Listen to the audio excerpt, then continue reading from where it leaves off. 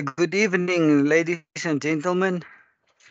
Thank you so much for joining us this evening. My name is Abdullah Steenkamp, and my co-presenter for this evening will be Tom Mokarosi. The format for tonight's lecture will be as follows. I will kick off with the revision questions of Monday evening. I will then cover laws 33 and 35. And Tom will then cover laws 37, 38, and 39. And then he will also deal with the revision questions. And afterwards, we will open the floor for Q&A. So the first question we handled on, the revision question we handled on Monday evening was the opening bowler Paul pulls up with a groin injury at 10:48 in a provincial game. He only leaves the field at 10:50. There's a scheduled drinks break from 11:10 till 11:14. Paul then comes back onto the field at 11:40. Lunch is taken at 12:20. And after lunch, the captain tosses the ball to Paul to bowl the first over after lunch. What actions will you take, if any? So when it comes to working out penalty time, the best method to do this is to break it up into smaller pieces, to break it up and work out the penalty time every time there is a break in play, whether it's an interval or whether it's a rain interruption. So firstly, the first thing we need to cover is, when does the penalty time start? Does it start from 10:48 or from 10:50? It starts from the time that Paul left the field, which is at 10:50. The 2 minutes from 10:48 till 10:50 will be taken as extenuating circumstances, and it will be used to calculate the over rate for the fielding side. So Paul left at 10:50. So I said the best is to cut this in smaller pieces and work till whether it's an interval or a rain interruption. So he left the field at 10:50 and there was a drinks break at 11:10. So there's your first interval. Drinks break is a scheduled interval. So from 10 to 10 till 11:10, that is 20 minutes. So at the start of the drinks break, Paul owes us 20 minutes.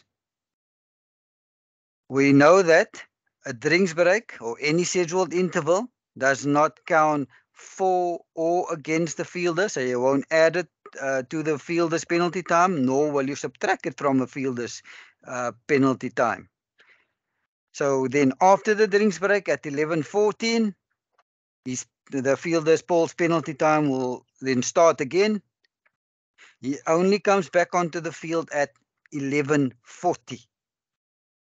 So now at from 11:14 till 11:40 is 26 minutes. So now before the drinks break, Paul owed us 20 minutes. From after the drinks break at 11:14 till 11:40, that's a further 26 minutes. So when Paul returned to the field of play at 11:40, he owes us 46 minutes in total. How did I get to 46? I added the 26 and the 20. That's how I get to 46. So as Paul comes onto the field with either of the umpire's permission, the first thing is you calculate the penalty time, which we just did, 46 minutes.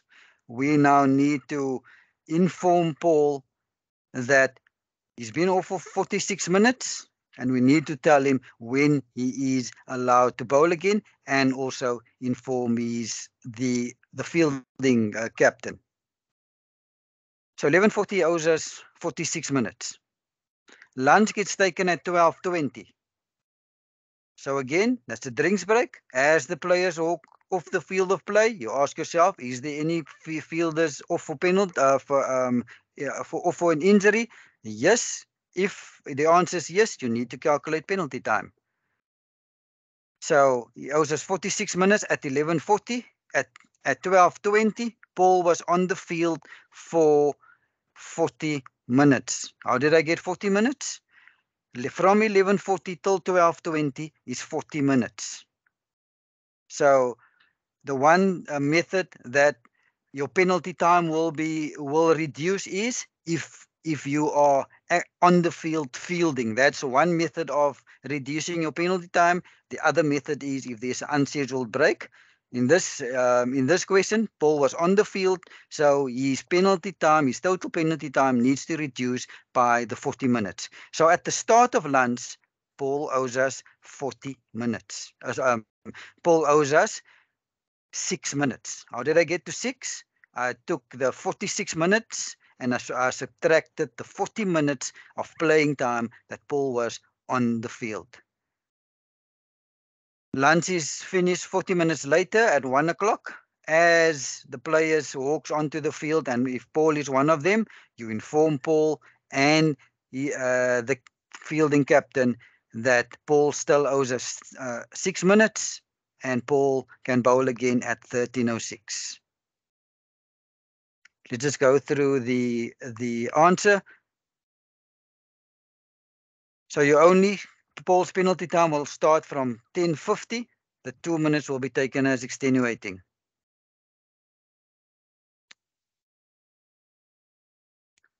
So Paul left at 10:50 and he returned at 11:40, and that's 50 minutes in total off. There was a drinks break of 4 minutes. And if you take off the drinks break, 50 minus 4, you get to 46 minutes when he returns to the field of play. This is just another method of doing the calculation. I prefer to break it up into smaller pieces. One, if there's an interval, calculate the penalty time.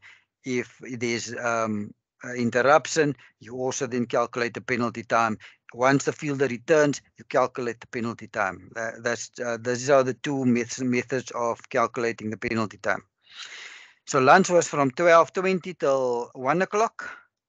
Paul was on the field from 11:40 till 12:20, 40 minutes. You can then take off the 40 minutes from the 46 minutes that he owes us. So at the start of lunchtime, Paul owes us 6 minutes.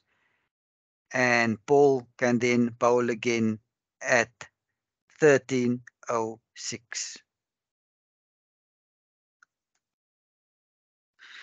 Another penalty time question. Again, method is break it up into smaller pieces. John pulls a hammy at 3 o'clock and leaves the field. T is at 15:20. So, as I said, when there's a break or there's an interruption, you calculate the penalty time that the fielder owes us at the start of the break or at the start of the interruption. So T was at 15:20. So as you walk off the field, you ask yourself, are there any fielders off? Yes, in this case, John is off. How much penalty time does John owe us at the start of the T break? So you went off at 1500.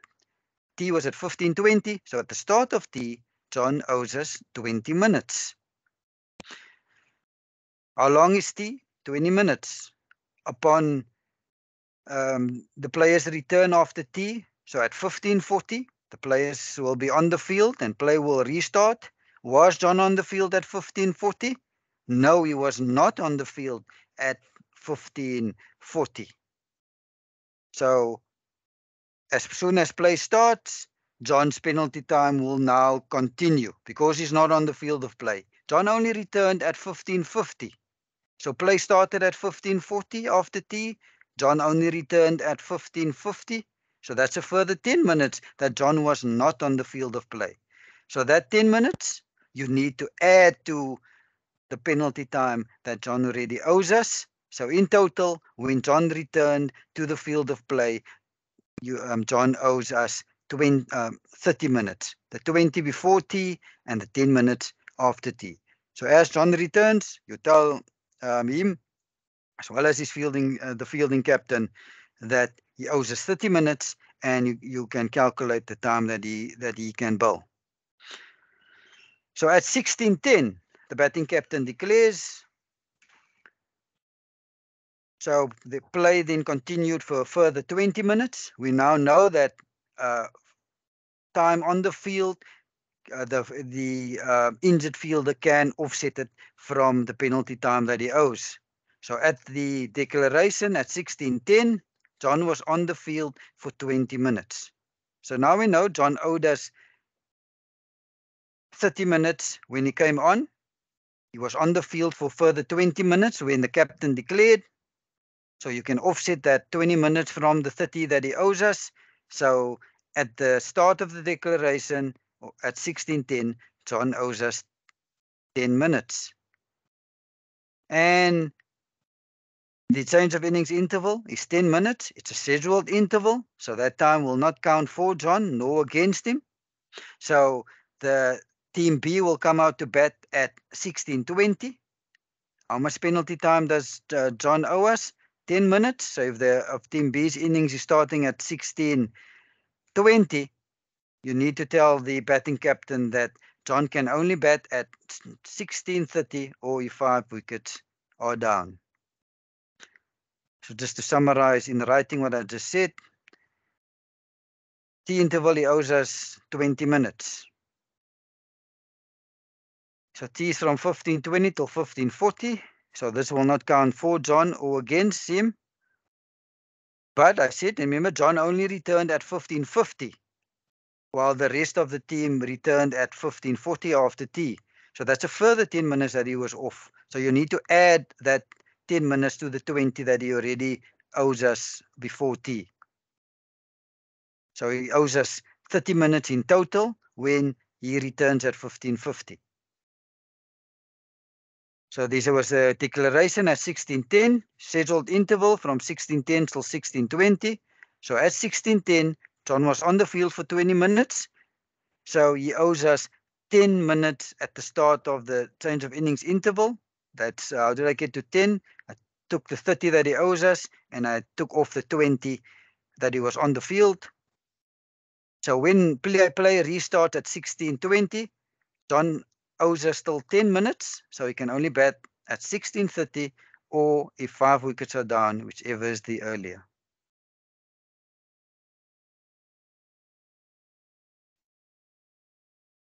Last of the revision questions.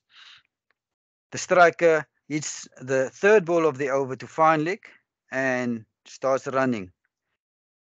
The batters complete 3 runs, and as they turn for the 4th, a fielder that returned to the field without permission touched the ball. The fielder then throws the ball to the keeper just as the batters complete their 4th run.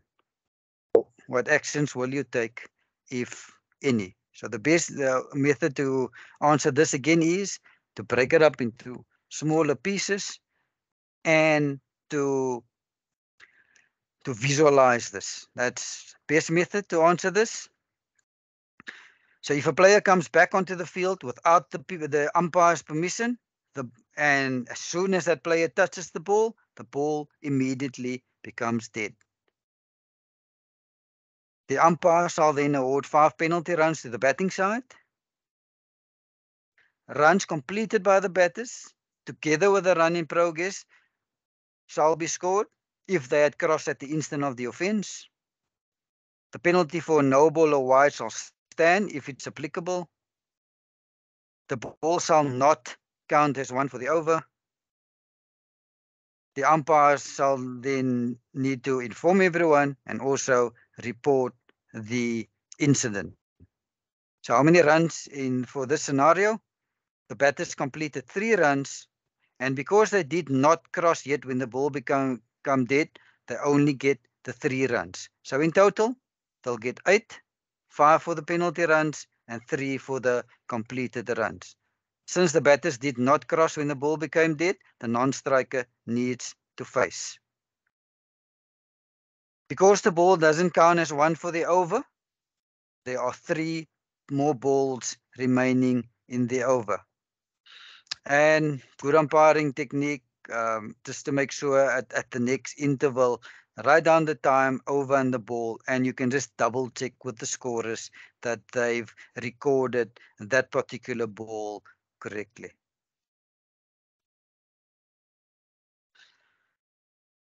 The law 33, I'm going to start off by showing you a video.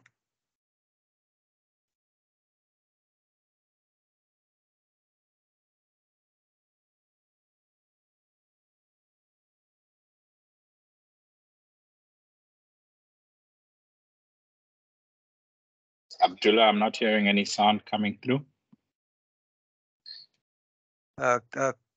Copy that, Tom. Just give me a second.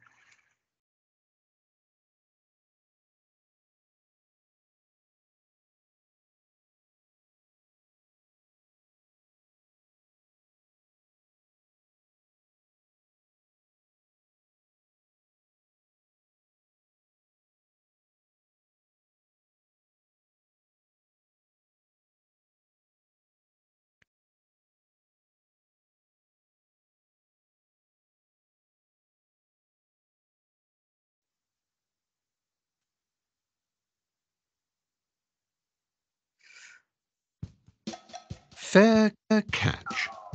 Coming A through now. catch Thanks, shall be considered fair if the ball is held in a fielder's hand, hugged to the body of the catcher, or accidentally lodges in his or her clothing, helmet, or protective equipment. But of course, this being cricket, it isn't always that simple. If a fielder deliberately uses an item of clothing to try to catch the ball, it is not out, and 5 penalty runs are awarded to the batting side. However, the ball can be caught after it has deflected off the other batsman, an umpire, another fielder, including off a helmet being worn, or even if it lodges in a fielder's helmet. Perhaps the main criterion for a catch to be considered fair is that the ball must not touch the ground before being caught. Here, for example, the ball does not touch the ground even though the hand holding it does so in effecting the catch. This is a fair catch. And then there is the question of catches near the boundary. This is such an interesting subject that we've given it a film all of its own. To catch up on everything to do with catching, simply refer to Law 33 in the Blue Book.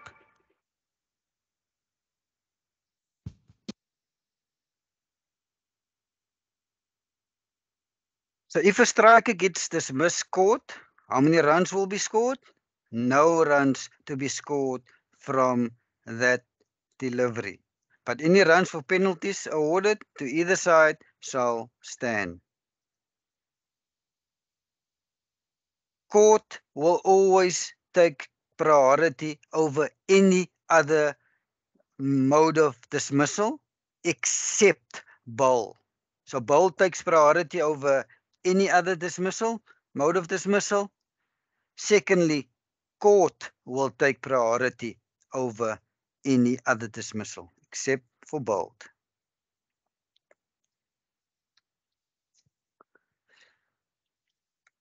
Hit wicket. So how can you be dismissed hit wicket? There are 2 conditions that needs to be met before you can be given out hit wicket. The first condition is the bowler, it needs to happen after the bowler entered the delivery stride and while the ball is in play. So these 2 conditions needs to be in place. It needs to be after the bowler has entered his delivery stride and while the ball is in play.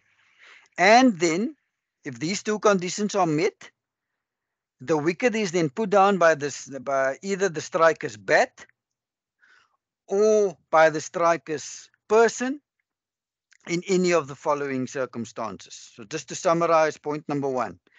For a striker to be given out hit wicket, 2 conditions needs to be met. the bowler has to enter his delivery stride. And when does the delivery stride start? It starts from the moment that the bowler's back foot lands. If you can visualize a bowler running in and bowler being in his or her gather and then jumping up, and the moment the back foot lands, that is when the delivery stride starts, or that is when the bowler has entered his or her delivery stride. So that's the one condition, and the other one is the ball while the ball is still in play. So if these two conditions are met, and then the wicket is then put down by either the striker's bat or by his person in any of the following circumstances. Firstly, the striker will be out hit wicket, but if in the course of any action taken by the striker in preparing to receive or in receiving a delivery. So any action that the striker takes while he's going to face that particular delivery, and what are examples of any action? Examples are some strikers go have a trigger movement by moving back and across. If you can visualize the striker, just visualize striker moving back and across. So that is an example of an action that a striker is taking in preparing for delivery. Another example of an action is, and I used to do this in my playing days. I lifted my bat up as the bowler was about to deliver. I lifted my bat up like a back lift. That is another example of an action that the striker takes in preparing to receive the delivery.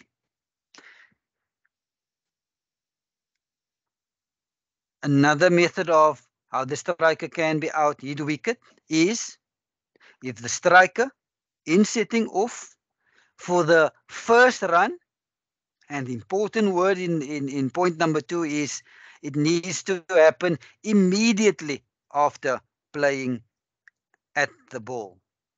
So if you can visualize the striker setting off for the first run immediately after playing or playing at the ball.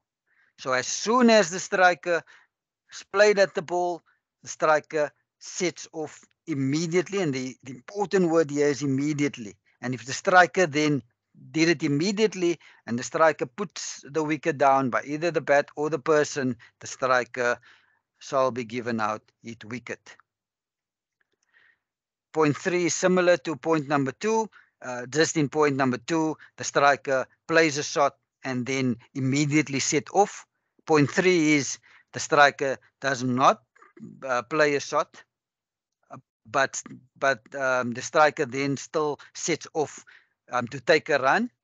But the important part in point number 3, as in point number 2, is it needs to happen immediately. The striker needs to run immediately. If there is a pause in the striker setting off for a run, if there is a delay and then the striker puts the wicket down, the striker will be not out.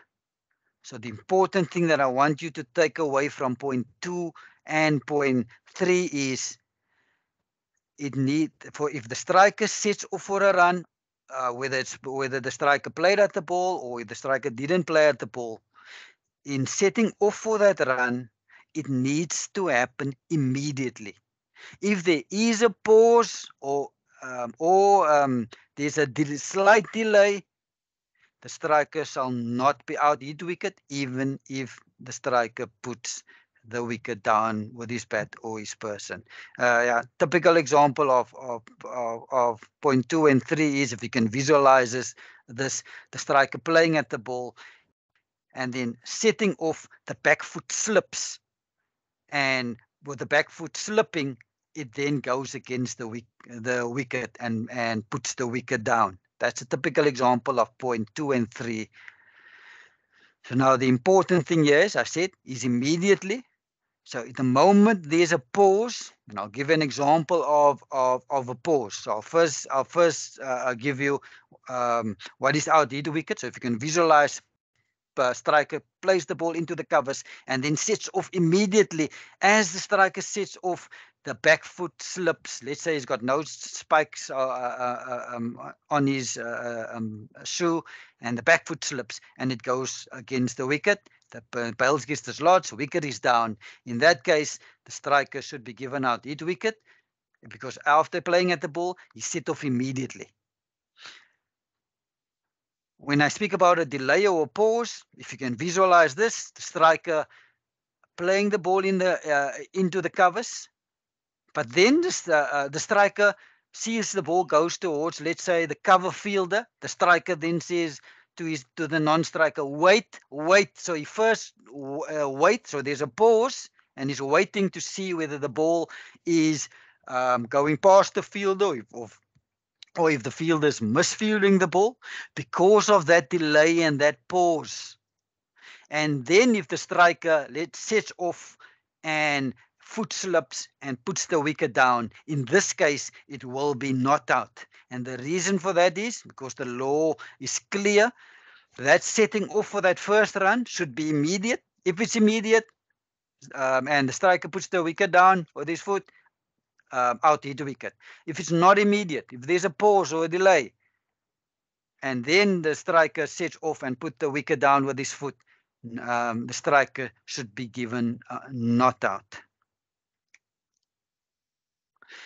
Strikers also out hit wicket if the striker lawfully makes a second or further stroke to guard his or her wicket. Example of this, the striker plays forward.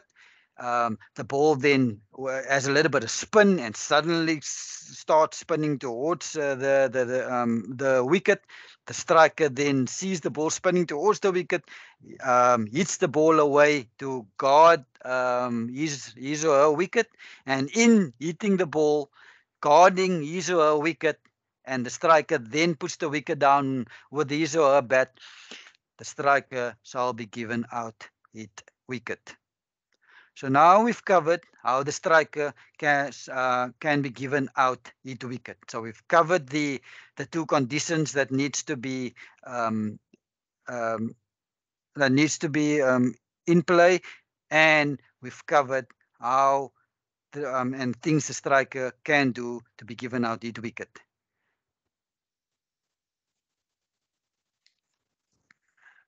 Remember earlier I spoke about the condition that one of the conditions that needs to be in place is that if the bowler's back foot needs to land, or the bowler needs to be in his or her delivery stride, and only after the bowler's in his or her delivery stride, then only the striker can be given out hit wicket. So what happens if the wicket is put down before the bowler enters his or her delivery stride?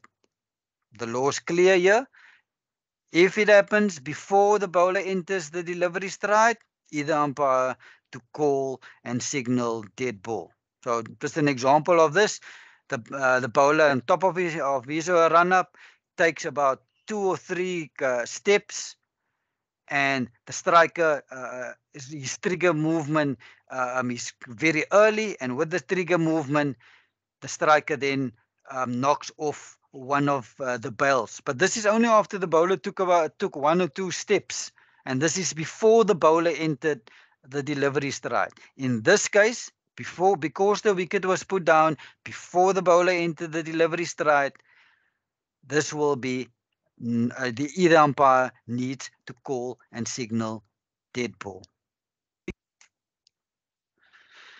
So there are times where the striker will be not out hit wicket. Let's see what are those instances. The striker shall be not out hit wicket if the striker puts the wicket down and the striker has completed any action in receiving the delivery. So what bullet point number 1 is trying to tell us is that once the striker has completed any action, or another way of putting this, once the striker has completed the shot, once the shot is done, and he's complete, once the shot is done, and the striker then puts the wicket down, the striker should not be given out hit wicket. So the important thing to take away from bullet point number 1 is the striker shall be not out hit wicket if the striker puts the wicket down after the striker has completed any action in facing the delivery. If the striker has completed his or her shot, once the shot is done, and then the striker puts down the wicket, the striker shall be not out hit wicket. So that's the important thing. Shot is done, then the wicket is put down, not out. You can only put down you can only be out hit wicket, or the striker can only be out hit wicket if it happens while the striker is preparing to receive the delivery, while the striker is in the playing the shot, while the striker, if you can visualize this, this striker plays a cut shot, and while playing the cut shot, the striker puts the clips off a bail. So that was while playing the shot. So if the striker puts the wicket down while playing the shot, he should be given out hit wicket. If the striker's completed the shot and then puts the wicket down, should be not out hit wicket.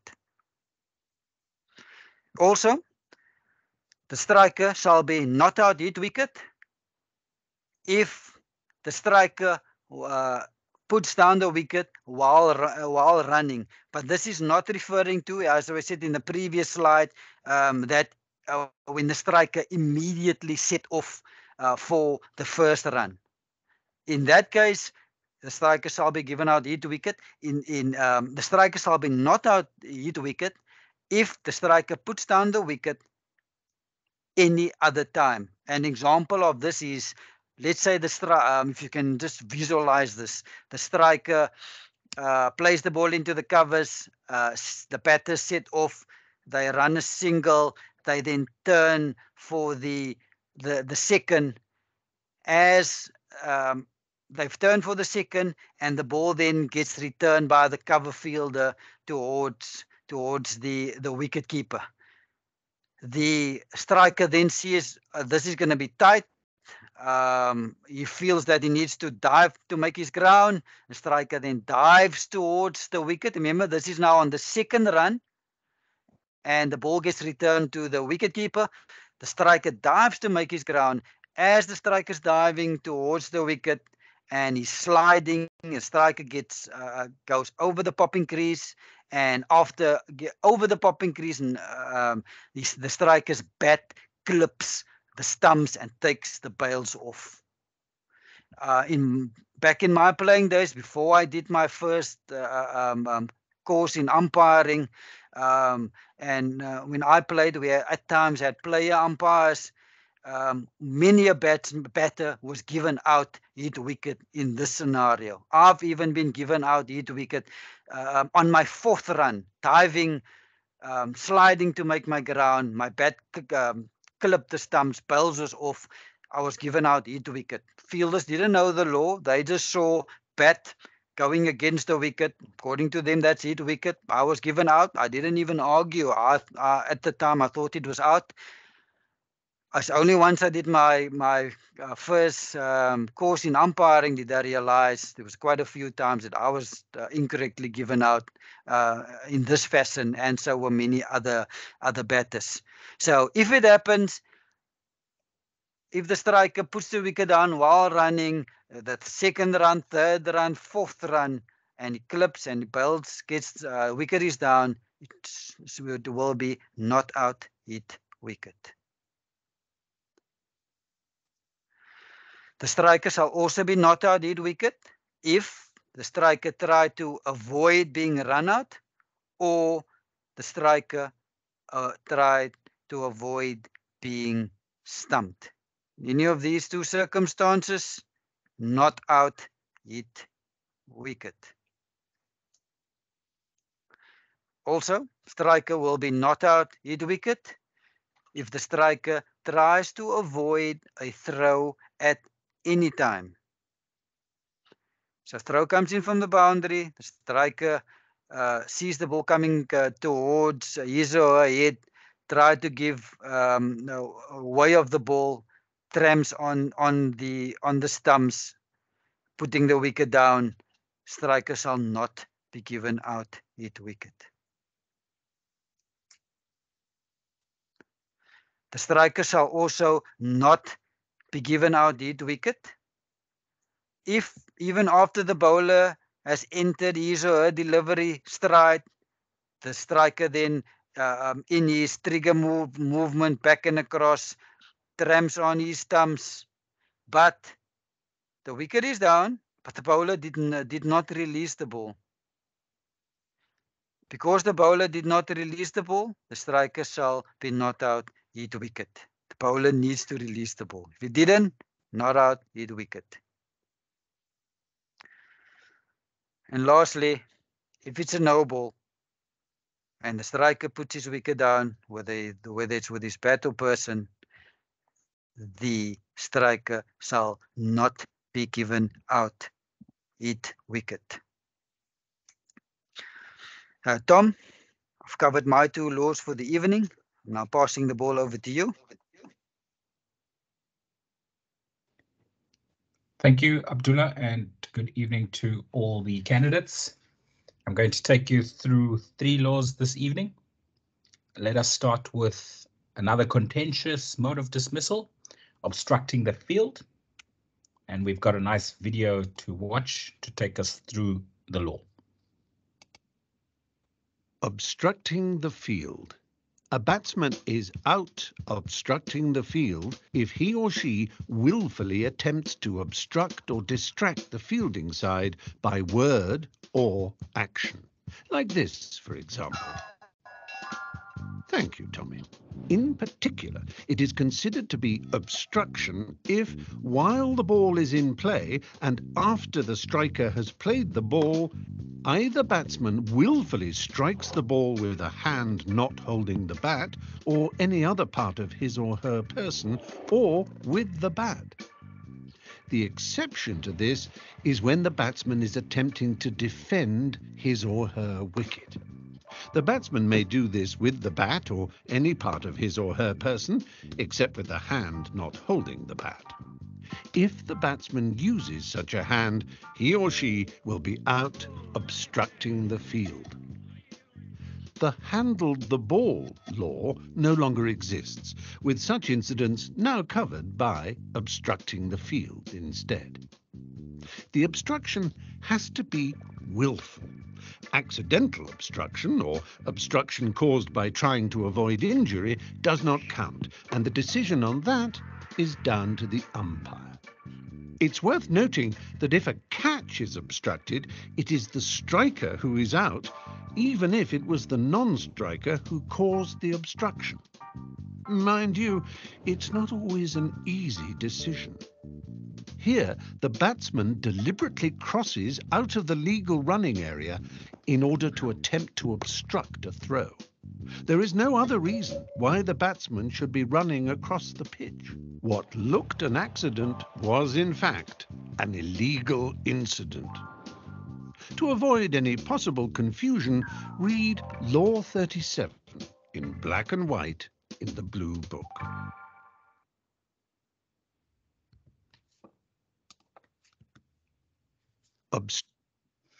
Are there any runs scored if a striker is out obstructing the field? The non-striker can also be out obstructing the field. Let's see what the law says in terms of runs scored when a batter is out obstructing the field. When either batter is dismissed obstructing the field, unless the obstruction prevents a catch from being made, runs completed by the batters before the offence shall be scored, together with any runs awarded for penalties to either side. If the obstruction prevents a catch from being made, runs completed by the batters shall not be scored, but any penalties awarded to either side shall stand. So similarly as to when a batter is out caught, there are no runs awarded to the batting side except for any penalties awarded.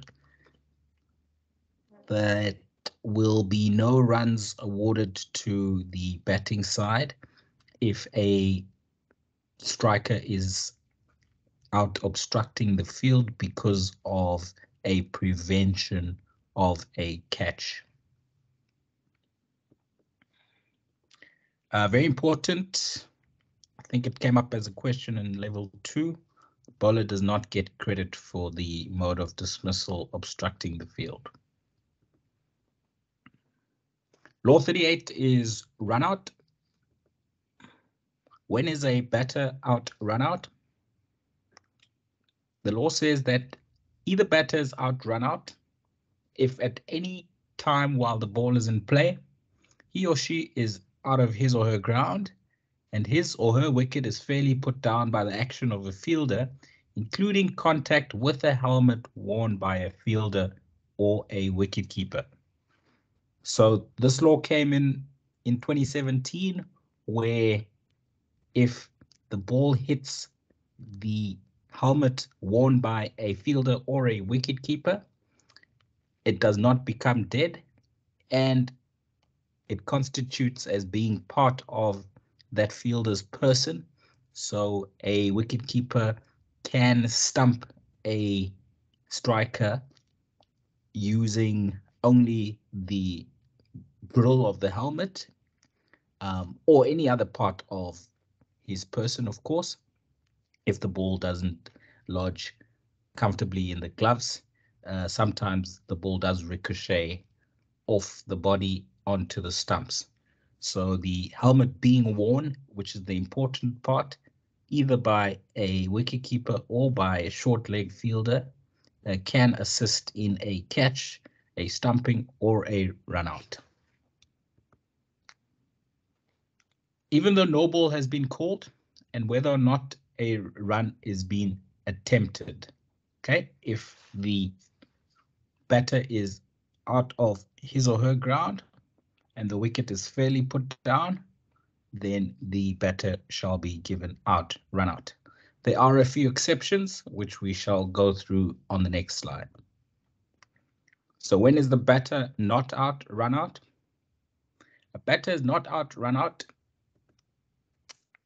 if he or she has been within his or her ground and has subsequently left his or her ground to avoid injury when the wicket is put down. If the ball has not subsequently touched a fielder after the bowler has entered the delivery stride before the wicket is put down, the batter will not be out, run out. A common one here is if the bowler bowls a legal delivery and the striker plays a straight drive straight down the pitch and the ball goes past the bowler. The bowler attempts to field it but does not get any touch on the ball, and the ball goes straight into the non-striker's stumps. The bails fall off with the non-striker outside of his or her ground because they were backing up. The law tells us here that because there was no intervention from any fielder after the ball has come into play, the non-striker will not be out, run out. If you recall on television, whenever there is a run out, they usually put on the scorecard the fielder that was involved in the run out. And because no fielder is involved in this particular incident I've just described, there shall not be a run out, even though the non-striker was out of his or her ground backing up. Okay, so a fielder needs to touch the ball before the wicket is put down for the non-striker or even the striker to be out, run out. When else is a batter not out, run out? If he or she is stumped, then they will be not out, run out, but rather out stumped. Now, if a no ball has been called and the batter is out of his or her ground, not attempting a run, and the wicket is fairly put down by the wicket keeper without the intervention of another fielder. So that in essence is a stumping, and we all know that a batter cannot be out stumped off a no ball. So what the law is doing here is protecting the batter from being out, run out off a no ball if the batter was not attempting a run and the wicket was put down by the wicket keeper. Quite importantly, and it will come up in our revision question, if there was intervention from another fielder other than the wicket keeper, then the striker would be out, run out. Even if not attempting a run, as long as there's intervention from another fielder, then because the striker is outside of his crease, then they will be out, run out off a no ball. Moving on to law 39, the last law for this evening before we get into our revision questions. Just a reminder that we are not going through every single law in the law book. We are going through the laws that are examined in the level 3 exam, and also only the portions of the specific laws that are examined in the level 3 exam. So law 39 is stumped, and we're only going to go through the video. So you know that you need to know the contents of this video to help you prepare for your exam.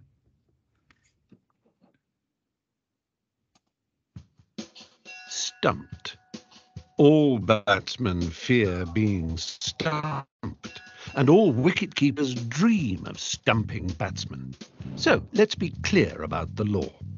The only player who can stump a batsman is this fellow, the wicket-keeper.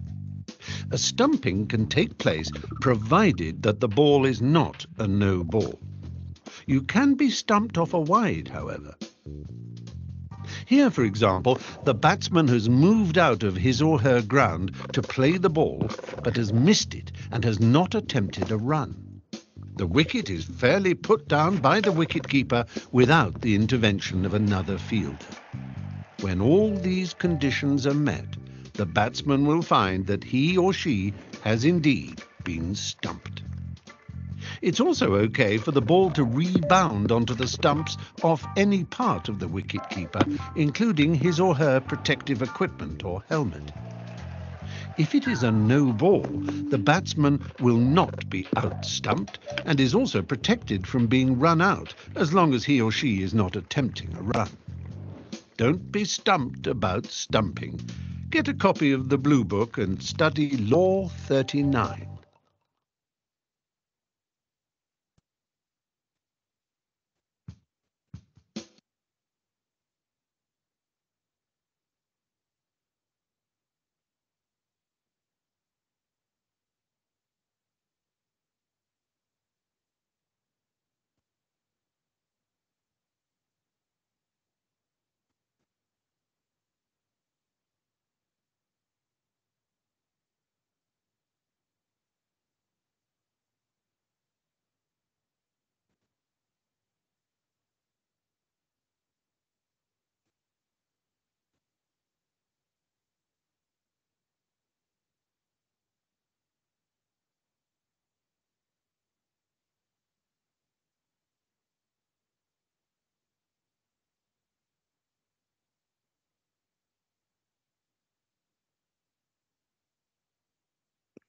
Hello, good evening, everyone. I think we've lost Tom. Abdullah, sorry, Tom. I went on mute for some reason. Oh, So okay. We've got you back. Okay. apologies for that. Thanks, Tom. So I was just saying that that is the end of the material that we're covering this evening for the 5 laws. Now we're going to the revision questions that relate to these 5 laws. And at the end of the revision questions, we've got a nice video for you guys to watch and adjudicate a hit wicket appeal. So once again, please join us in the interaction and we shall all learn together. First revision question for this evening. At 13:15, the left arm spinner bowls a full length delivery towards the striker. The striker hits the ball against the helmet worn by the silly point fielder. The ball ricochets in the air towards the cover fielder who catches the ball. The fielder, seeing that the in-form batter at the non-striker's end is short of his or her ground, throws down the wicket at the bowler's end with the non-striker short of his or her ground. There is an appeal. What is your decision? Out or not out? And if out, which mode of dismissal is out? And is the non-striker out or is the striker out? Abdullah, this is a fairly straightforward one, I should think. We will give it to the first hand up, please. First hand up, Tom, was Arun. Arun, if you can unmute yourself, the floor is yours. If we see the order of priority, the first one goes to bowled and then to the catch. Since the catch is already taken, here the helmet is not on the field. It is on the head of the fielder. So the catch is already taken, so that the striker is out, and any action thereafter to get the other batter run out is not valid. That's correct, Arun. Well done. Let's look at the memorandum answer, pretty similar to what you've given us. Remember, what we say is you need to give us the relevant law first and then apply it to the scenario, which is exactly what Arun did. So the relevant law says that the striker is out caught if the ball delivered by the bowler, not being a no ball, touches his or her bat without previously being in contact with any fielder and is subsequently held by a fielder as a fair catch before it touches the ground. If the striker is not out bowled, then he or she is out caught, even though a decision against either batter for another method of dismissal would be justified. In this scenario, the striker is out caught, as the ball can strike the fielder's helmet and still be caught. Upon the catch being taken, the ball immediately becomes dead and the run out of the non-striker will be ignored. Okay, so just a very formal way of saying what Arun have said. If it was for 3 marks, Arun, I would have given you all of those 3 marks. So well done. Next question. At 17:58, the final ball of the 104th over of the day, the batter gets an inside edge to the ball. The ball ricochets from the wicketkeeper's glove onto the helmet's visor before bouncing back onto the wickets with the striker short of his ground. There is an appeal. Discuss in full and explain the procedure to follow. I just need to add that close of play in this particular 3-day match is at 1800. Okay, so that is a playing condition that would be in the exam earlier in the question, or maybe at the top of the page, and there are a few questions related to that match. So on this particular screenshot, there isn't that playing condition, but it will be given to you in the exam. So 1800 is the scheduled close of play. At 17:58, the final ball of the 104th over of the day, the batter gets an inside edge to the ball. The ball ricochets from the wicketkeeper's glove onto his helmet before bouncing onto the wickets with the striker short of his ground. there is an appeal. So the first thing that we need to determine, and I'm going to ask the first hand to give us this answer, Abdullah, is the striker out or not out, and what mode of dismissal is in play? Tom, first hand was Jitindra. Yeah, good evening. Yeah, so in this case, the wicketkeeper's the ball first comes to the wicketkeeper's glove, and on the way it goes to his own helmet, what he's wearing, I mean visor, and then bounce back onto the wicket with the striker short off his ground. So this is it's not a no ball; it's a fair delivery. So nowhere it's mentioned it's a no ball. So he can be stumped out. Point number one. Point number two, the striker is not attempting a run. So this also is not given in the question that is attempting a run. So he can be run out. Two valid points I'm seeing here that he can be stumped out. So, and he was out of the ground and the ball hits the wicket. So he is out, stumped out. So the question asked was, is he out? Yes, he is out. How? What is the mode of the dismissal? He is out, stumped. Yeah, that's my answer. Perfect, Jitendra. That's the first 2 marks well answered for this particular example. Now, Abdullah, we have a wicket falling within 2 minutes of the close of play. What happens next? Also considering that the overs for the day that should be bowled, and this is again in the playing conditions, are 120. But as we see here, we're only on over number 104. Or it could be that this is a 4-day match and it is only 104 overs to be bowled. So, Abdullah, can the next hand up please tell us what happens next? Varun, can you please tell us what happens next? Good evening, everybody.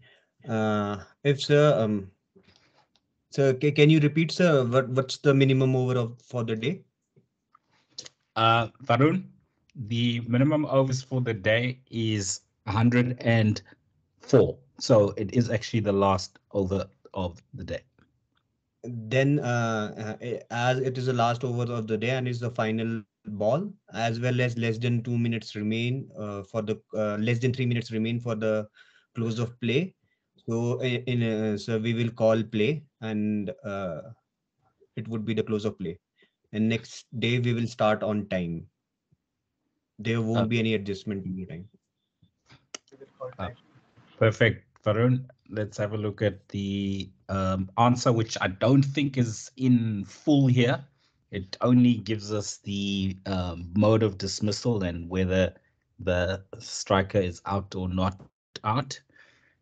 So it says, if the wicket is put down by the ball, it shall be regarded as having been put down by the wicketkeeper if the ball rebounds onto the stumps from any part of the wicketkeeper's person or equipment, or has been kicked or thrown onto the stumps by the wicketkeeper. The umpire should give the batter out stumped. And for more marks, you're spot on, Varun. Because the wicket falls within 3 minutes of the scheduled close of play, it's actually within 2 minutes, but the law says within 3 minutes, then stumps shall be called. And because we have bowled the required number of overs in the day, then there will be no adjustment to the overs required to be bowled the next day, and the next day's play shall start on time. Okay, that is that question done. Next question, and here we've got some playing conditions again. In a 3-day match, the scheduled close of play is at 1800. At 1752, Team Blue are 318 for 9 after 115.2 overs of the allotted 120 overs in the day's play, when the striker, who is batting outside of his ground to the spinner, edges the ball and is caught by the first slip fielder off the wicketkeeper's grill. The umpire calls no ball for a foot fault.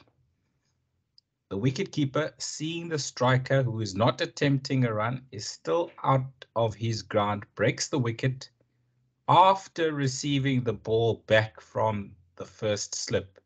There is an appeal from the fielders, so we need to know, is the batter out or not out, and which mode of dismissal is he or she out or not out. So I'm going to repeat it again, and like we've mentioned in previous lectures, you need to break down the question into small pieces, not to confuse yourself. So read the question carefully, and incident by incident, you need to decide which mode of dismissal is in play and whether the striker is out or not out. So when the striker who is batting outside his ground to the spinner edges the ball and is caught by the first slip fielder off the wicketkeeper's grill. So we need to decide, is the ball still live if it comes off the wicketkeeper's grill? Then we have the issue of a no ball. That complicates things a little bit. And then we have the wicketkeeper seeing that the striker is outside of his ground, breaks the wicket. The striker, though, is not attempting a run. And the interesting part here is that the wicketkeeper has received the ball from first slip. So a lot to consider. And also, after the dismissal, if the batter is out, what happens next? First thing I want to know, Abdullah, is the batsman out or not out?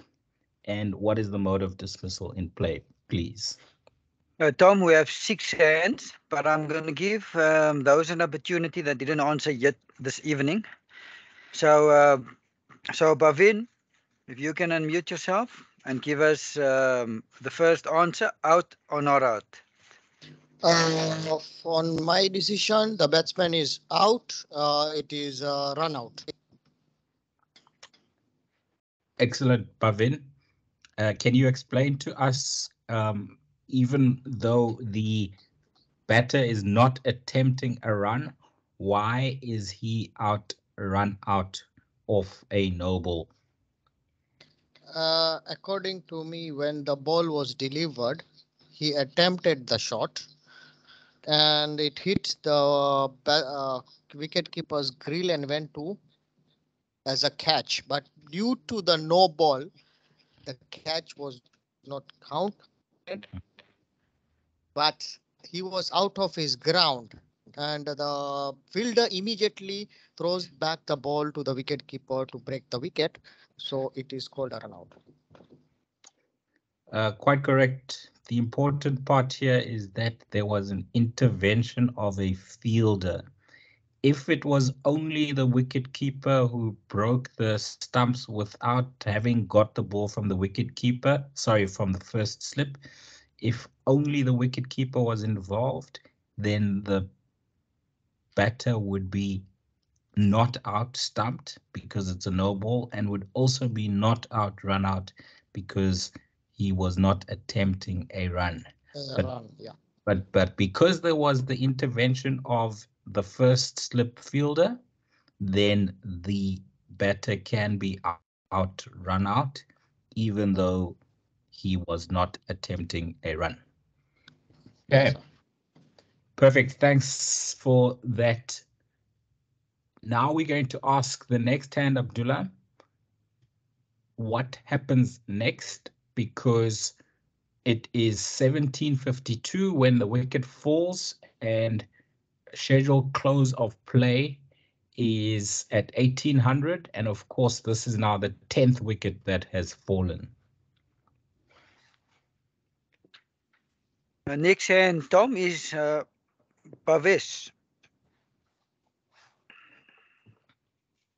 Yeah, hi Abdullah, hi Tom. Hello, Bhavesh. Yeah, so this is the 10th wicket. Since there are less than 10 minutes remaining to the end of the day, we will call stumps. And I don't know about the time adjustment, but I can see there are 116 overs bowled, and we consider 3 overs for the inning change and interval. So that counts to 119 overs already completed. So I don't know whether the time adjustment would be made on next day or not. Thanks, Bhavesh. Pretty good answer. Let's see what the memorandum says about the next day's play. We'll start off with the decision. And remember, what we've said is you need to write down the laws that are relevant to the scenario before applying the law to the scenario. So the law says that either batter is out run out if at any time while the ball is in play, he or she is out of his or her ground and his or her wicket is fairly put down by the action of a fielder, even though a no ball has been called, and whether or not a run is being attempted. So that is a run out definition without a no ball. Then we go to the no ball scenario. The striker is not out run out if a no ball has been called and he or she is out of his or her ground, not attempting a run, and the wicket is fairly put down by the wicket keeper without the intervention of another fielder. So we've stated the two laws in play, and now we're going to apply that law into the scenario. In the scenario, there is an intervention from the first slip fielder before the wicketkeeper breaks the wicket with the striker out of his ground. Therefore, the striker will be out run out at 17:52. Team Blue is now all out. Then we apply the intervals law. If an innings ends when 10 minutes or less remain before the time agreed for close of play on any day, there shall be no further play on that day. No change shall be made to the start for, apologies, no change shall be made to the time for the start of play on the following day on the count of the 10-minute interval between innings. In this scenario, time will be called at 17:55. The overs lost in the day will not be made up and play will start at the original start time the following day. So when you have not reached the overs, minimum overs for the day, by the time that stumps is called, you do not play on unless you have in your playing conditions the extra 30 minutes to complete the overs. Here, there is not that playing condition in the question. You only adjust your start time for the next day or add overs to a middle session, again, depending on the playing conditions, if you have lost time on previous days. And in this question, there was nothing about time being lost. The overs were obviously just bowled slowly by the fielding side or sides on that particular day. Okay, quite a bit to put down on paper for your 6 marks, but just remember to give your interpretation of the law and then apply it to the scenario that is being asked. And you do not have to write out as much as is written here, but if you've got all of those points in some form or other in your answer, then you will get the 6 marks. Right, now we move on to a hit wicket incident, and I'm going to play up until when the TV umpire is asked to make a decision.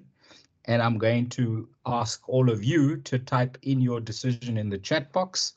as to out or not out. And then I will ask Abdullah to choose one of the out umpires to give a reason why they're giving Brendan Taylor out hit wicket.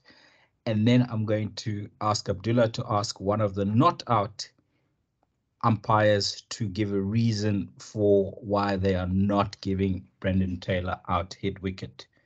So let's watch the clip up until the decision is about to be made by the TV umpire. Well bowled.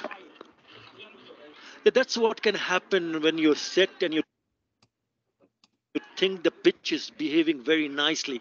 End of the over. Now what has happened here? Well, has he somehow touched the stumps? What's going on here? One of the Brendan Taylor, I think, after he's played the shot, has knocked the bails off with his bat. Now, I didn't see what was happening. I just heard it in my ear. And Shakib Al Hassan has gone and appealed to Murray Erasmus. So discussion going on between those two men. Be interesting to see what happened here, actually. Well, he's just checking with the fielders.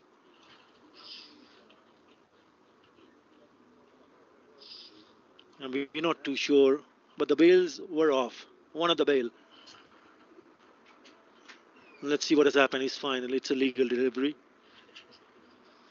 It'll be a big blow if Brendan Taylor departs in that fashion. Nothing. What does he do? Oops, that's gone. That's gone. He cannot believe his luck. I thought it's going to be his lucky day today. Unlucky second time around. Okay, we're just going to have a look at it again. And please, guys, don't let the commentator decide for you what the decision is. We all know that commentators don't know their laws. So make your decision based on your knowledge of the hit wicket law and what Abdullah has described to us this evening. So let's watch it again from the point where the bowler bowls. One of the bail. Let's see what has happened. It's final. It's a legal delivery.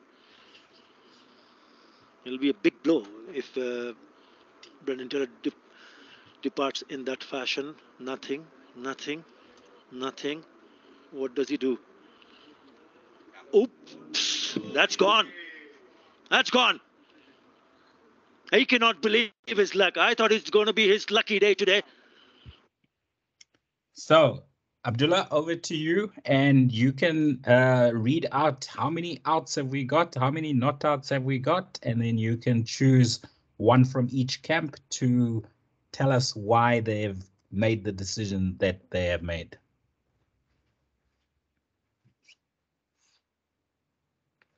Tom, we have 12 decisions in, or 13 now, in the chat box. And we have 13 not out decisions, Tom. 14 not outs now. 15. Oh, wow.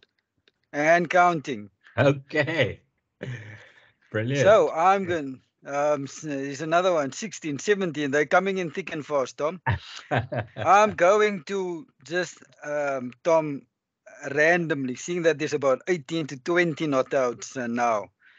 So I'm now going to just randomly choose a name, and I'm going to go to the names that haven't answered yet this evening.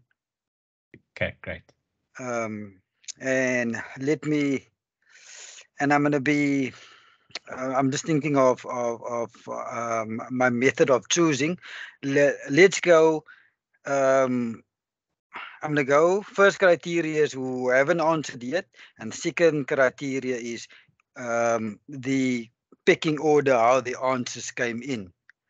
Perfect. So, yeah. So, let me see who's number one.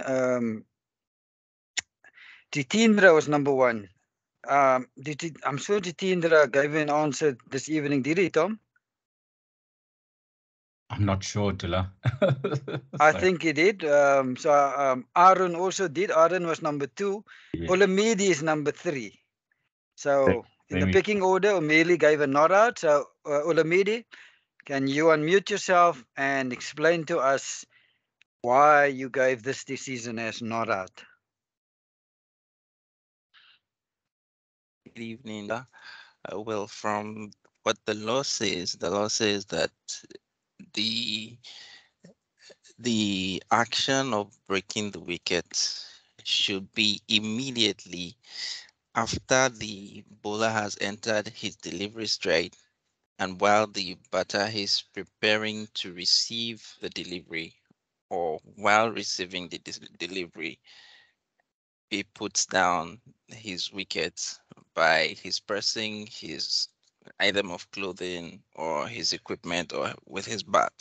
Now, in this scenario, uh, Taylor has had the opportunity to receive the delivery. The ball had gone past him. He had completed his action in receiving the delivery, and everything that comes afterwards, in my opinion, is not immediately after he has received the delivery. Some time had passed, so for me, it's not out. perfect, Olumide. That is a textbook answer. You have gone and you have quoted the law or given your understanding of the law. Like I said before on numerous occasions, you do not have to quote the law verbatim. We don't expect you to memorize the law book, and we don't expect you to memorize what law number is relevant to the question, as long as you know which law is relevant to the question and you are able to put down your understanding of that law correctly, as Olumide just has. And once you've put down your understanding of the relevant law, then you apply it to the scenario, which Olumide did perfectly.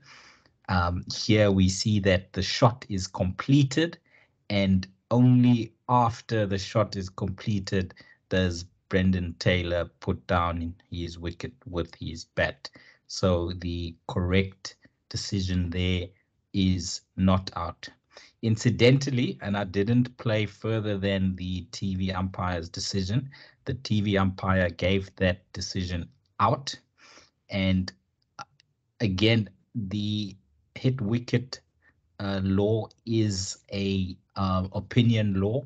So in that TV umpire's opinion, uh, the hitting or the breaking of the stumps by Brendan Taylor was still in the process of receiving the delivery, which I and most umpires who have seen this incident disagree with. And I also would have given that not out. Abdullah, you want to give us your version of that scenario as well, please? Not out for me as well, Tom, and Olamide has explained it brilliantly. He put it in his own words, but he said exactly what the law tells us, that he's completed his action after receiving the delivery. And once you've completed the shot and you then put your wicket down, you cannot be out hit wicket.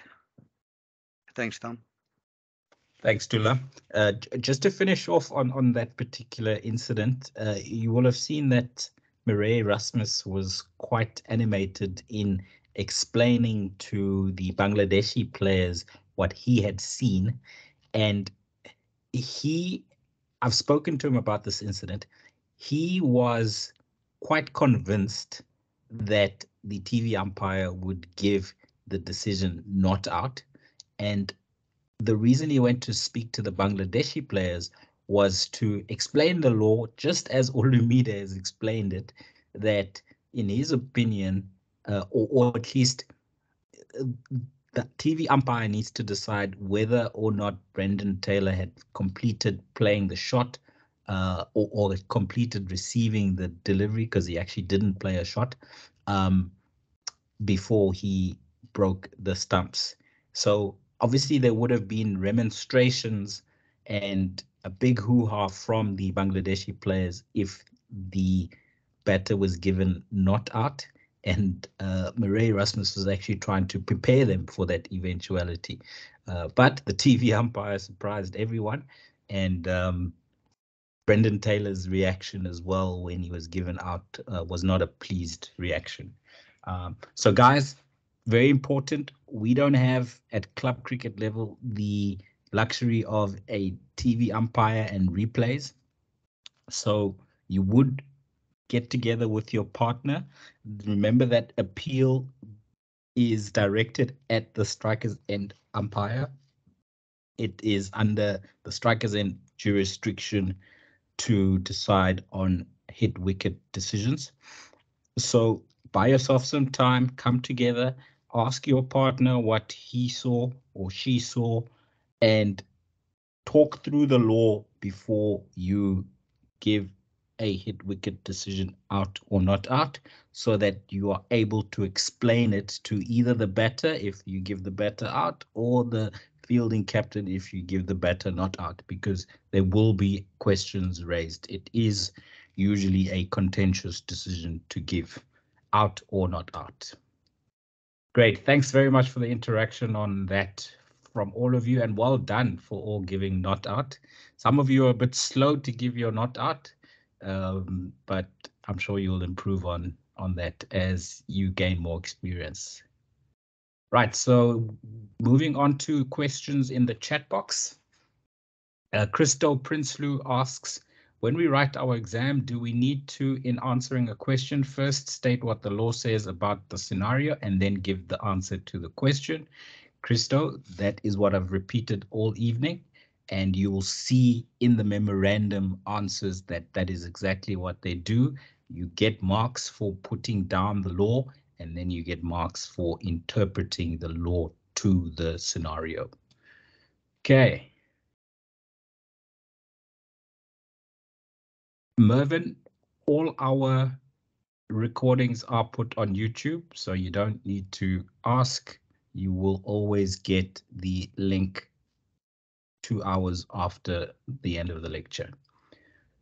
Umesh asks, can a wicketkeeper run out a striker or batter when he fields the ball without his gloves and breaks the wicket without his glove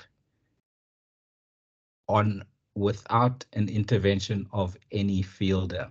If it's a no ball, that's question number 1. And question number 2, if it is a legal delivery. Abdullah, I'm going to hand that one over to you. Thanks, Tom. Thank you, Umesh.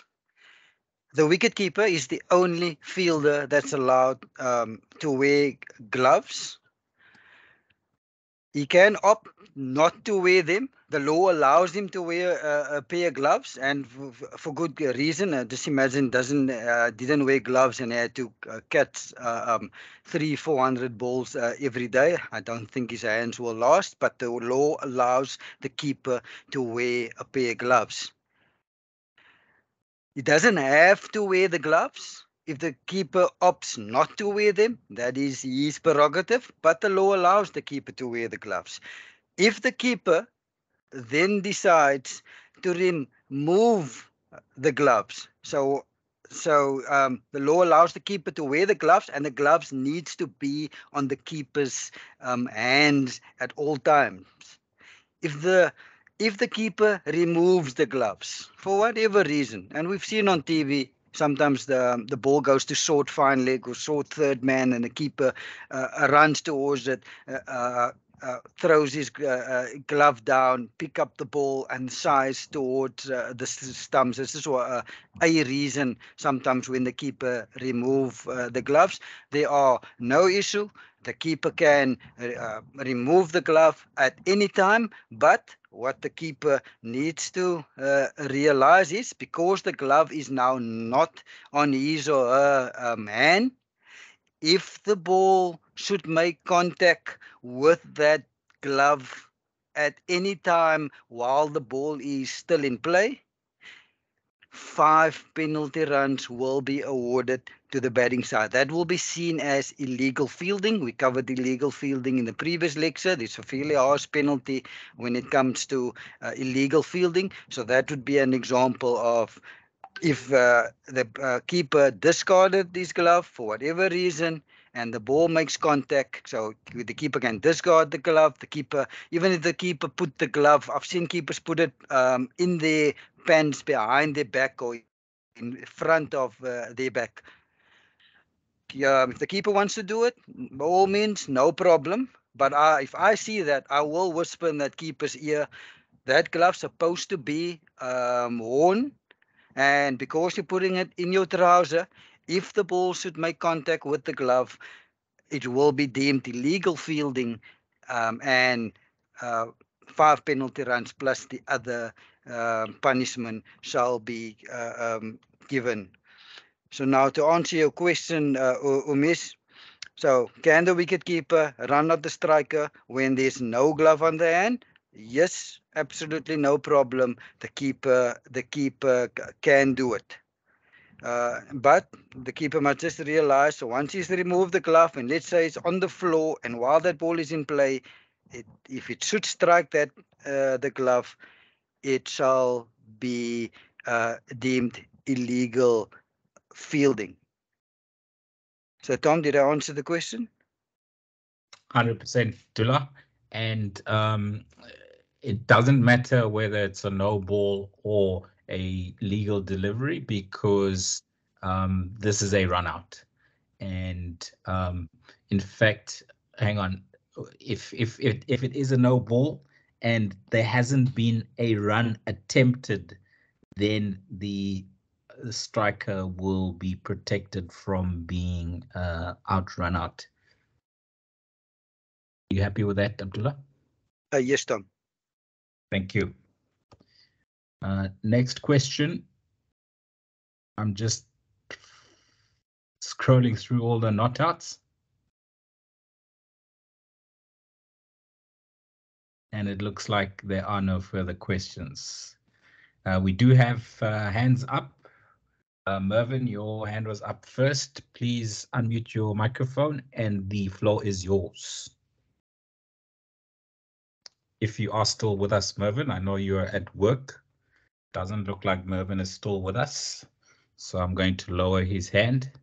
The next hand up is Jitendra. Jitendra, please unmute your microphone and the floor is yours. Yeah, thank you, sir. Thank you, both of you. Actually, I don't have any doubts or queries here. From the heart, I wanted to thank you both that you both taught us this particular law in such a fantastic fashion that all of us, most of us, I mean, 20-25 of us replied not out. In spite of the competitor trailing, that it was out, it was confusing, but still, we all 20-25 of us were clear about what you both taught us, and that really touched my heart. I was confident on myself that the answer is not out, but when I saw everybody answering the same, in spite of the commentator telling that, I really felt so great of you both. It's just a token of appreciation for you both, sir. Thank you. Jitendra, I was probably the happiest person in the world when Abdullah told me that everybody was answering not out because I was displaying the video. I couldn't see the chat box at the time. So yes, thank you for your kind words. We do try and be as we try and simplify the laws because we know that the laws can be complicated, especially in the Queen's English that they're written in the law book. And we try and give examples for you guys to better understand what we are trying to teach. So I'm glad that we are getting through to you and very happy that everybody got this particular scenario correct. Next hand up is a name I've never seen before. Kutub, welcome. Please unmute your microphone and the floor is yours. Good evening, gentlemen, and thank you very much for welcoming me. I've been following this course very much. My question, I'll take you back yesterday's seminar, I just tried and figured out regarding interruptions and scheduled breaks. Now, this is a bit tricky. If there is an interruption of rain, and then both captains and umpires decide that we would like to have an early lunch. So now lunch becomes a scheduled break. So if the fielder is out for 20 minutes, it starts raining. And then he informs you, or he does not inform you that he'll be back, but you are having lunch, which is a scheduled break. How will you count out the penalty time for the fielder? Abdullah, you are our penalty time specialist. Do you want to take that one for us, please? Yes, Tom, thanks. Kutub, thank you so much for your question. So, Kutub, when it comes to calculating penalty time, fielder will only get penalty time against his name if he's not on the field for playing time. So when it comes to a lunch interval, so let's say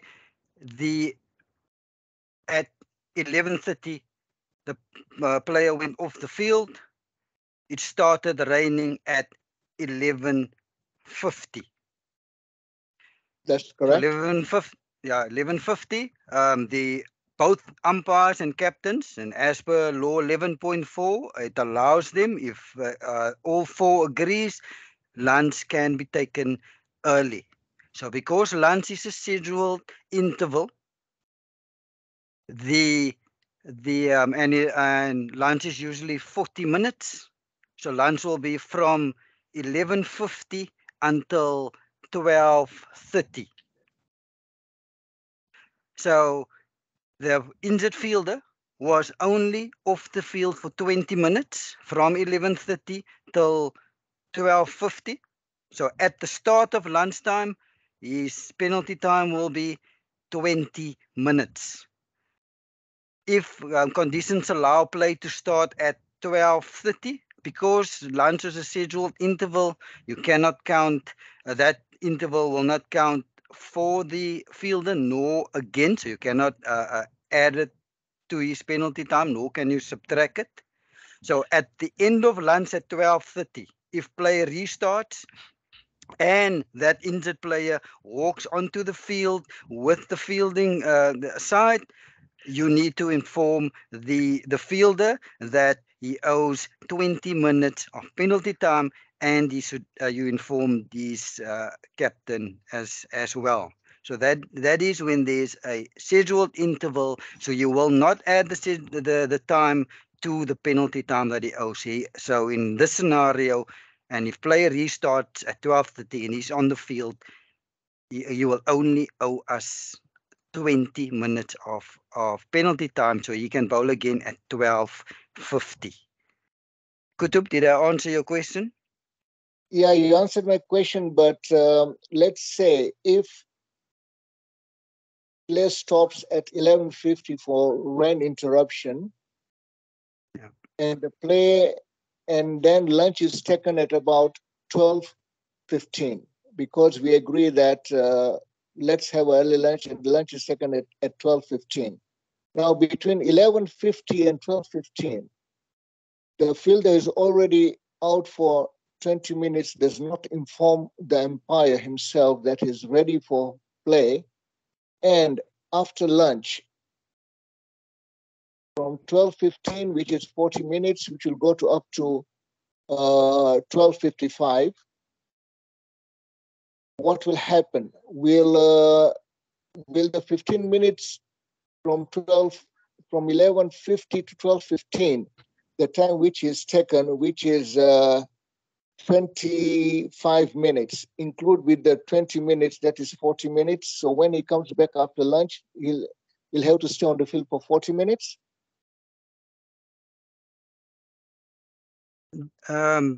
Kutub, I lost you midway. Tom, did you understand what Kutub was asking?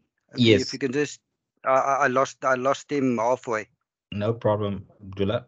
Just give it to me again, please. So in this scenario, the player goes off at 11:30 and 11:30 goes off, yeah? it starts raining at 11:50, but Yeah, rain. lunch is not taken at 11:50. Lunch is only taken at 12:15. So there is 25 minutes of rain interruption before lunch is taken. Lunch is Yeah. obviously 40 minutes. So they go back onto the field at 12:55. So Kutub is asking how much penalty time will need to be served when the player comes back onto the field after lunch. Okay, I'm now on the same page. So Kutub, when it comes to a player serving penalty time, he can only serve penalty time if he's not on the field of play while play was in progress. So only playing time that is not on the field of play, he needs to serve that as penalty time. So from 11:30 till 11:50, the player was not on the field of play. So the play was in progress for that 20 minutes. It started raining at 11:50. So which means everyone left the field. No play was in progress. Lunch was only taken at, I think you said 12:15, Tom. Correct. So that is 25 minutes later. So there was no play. No one was on the field. So I just said that you can only add penalty time to a player's account if that player was not on the field while play was in progress. So between 11:50 and 12:15, there was no play in progress. So you cannot add that 25 minutes to his penalty time because there was no play in progress. It was raining. And let's say they took lunch at 12:15. And if weather conditions allow it, the players come back at 12:55 and the injured player joins the team at 12:55. That player will only owe 20 minutes of penalty time. I can add something to this because there is a method that this player could have offset an unscheduled break against penalty time that he owes. There was an unscheduled break from 11:50 to 12:15. So for that 25 minutes, there was an unscheduled break. So once there's an unscheduled break, you need to ask yourself one or two questions. Was the fielder on the field of play when it started raining? Or was he off the field when it started raining? So the answer to this question is he was off the field when it started raining. So for him to set the unscheduled break off against penalty time that he owes, he had to personally inform the either of the umpires while that unscheduled break was taking place when he was fit again. Then from that time he could have offset the unscheduled break against the penalty time that he owes. But again, just to answer your question, he only owes us 20 minutes. You cannot add that 25 minutes to penalty time that he owes because no play was in progress for while it was raining. Penalty time will only be added to his account if he's not on the field when everyone or while everyone's playing. Did I answer the question, Tom? I think you did. Kutub, you happy? Kutub, did I answer it? Yeah, you answered me correctly, but there's a catch there that if the batsman does not, if the fielder in person does not inform the umpire during the interruption, an interruption is that it is not a scheduled break.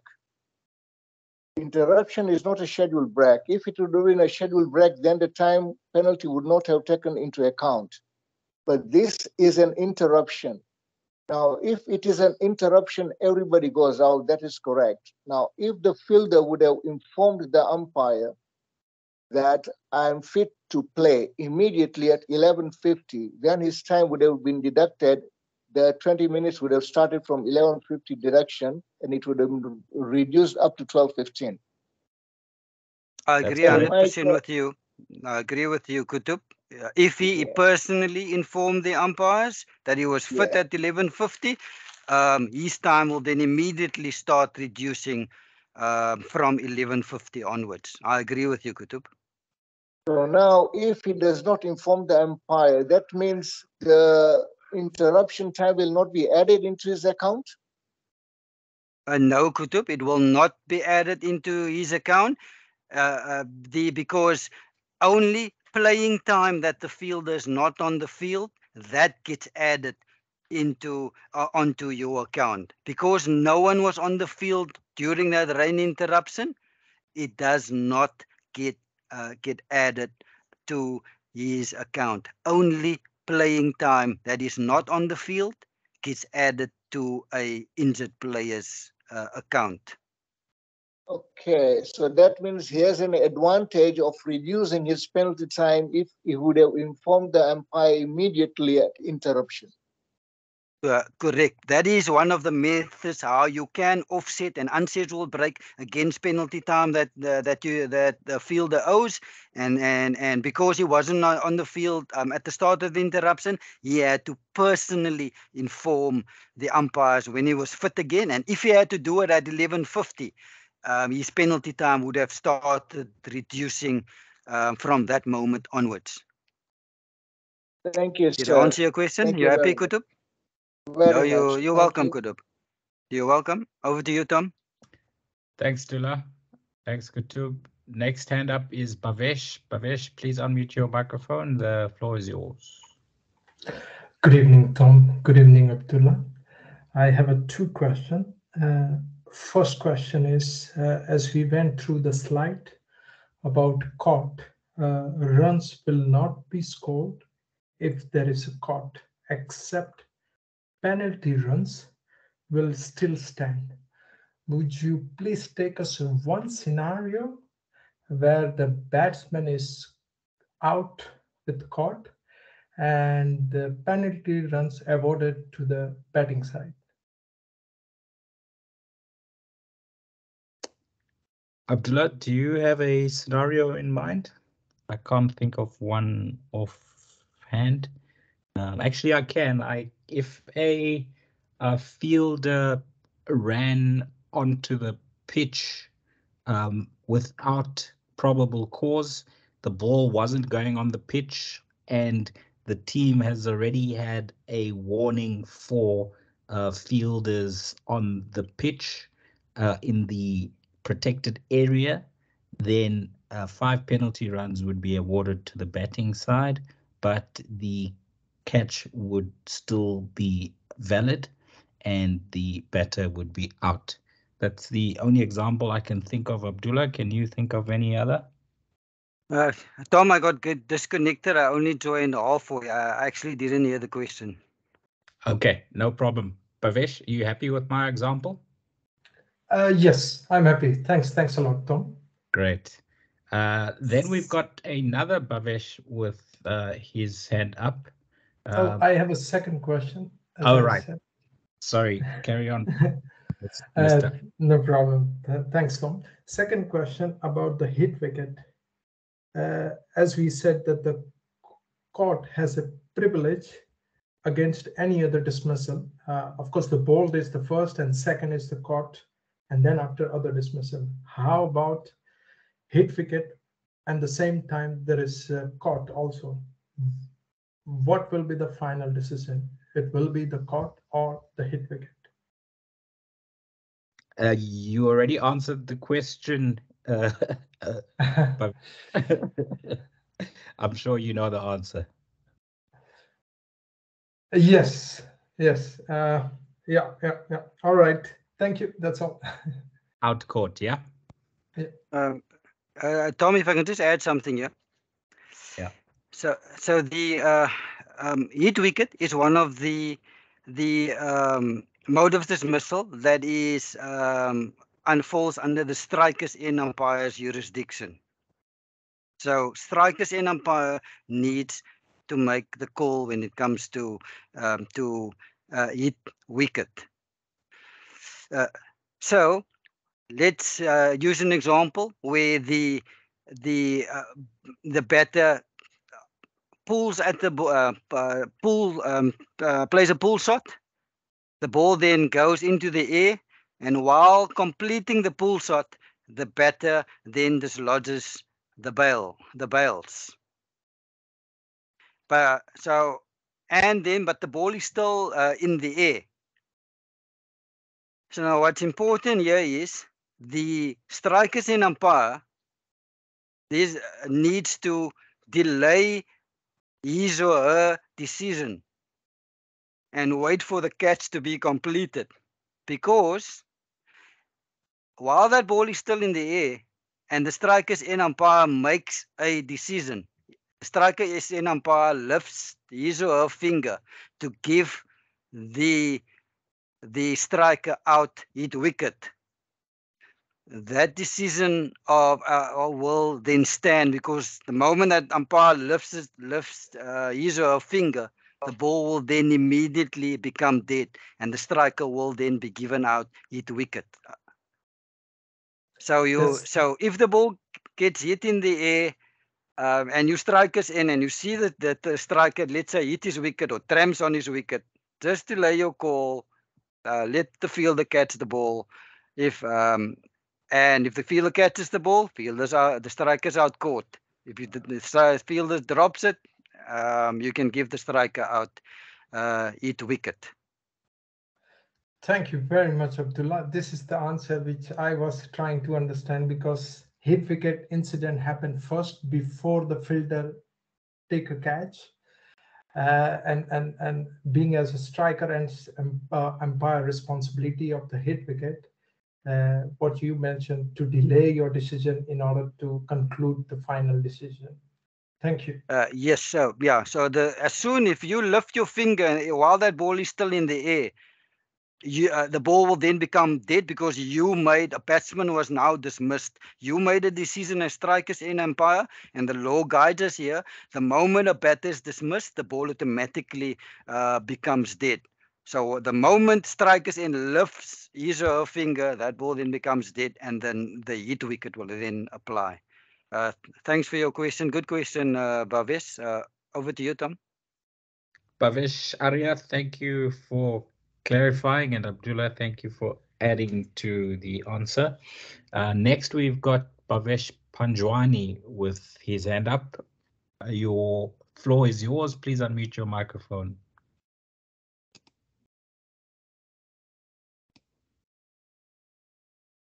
Bhavesh Panjwani, please unmute your microphone. Yeah, hello. Can you hear me now? We can hear you. Yeah. So my question is, what if the batsman deliberately puts the wicket down at the non-striker's end while running, or if non-striker puts the wicket down at the striker's end just to make run out difficult? Abdullah, you want to take that one?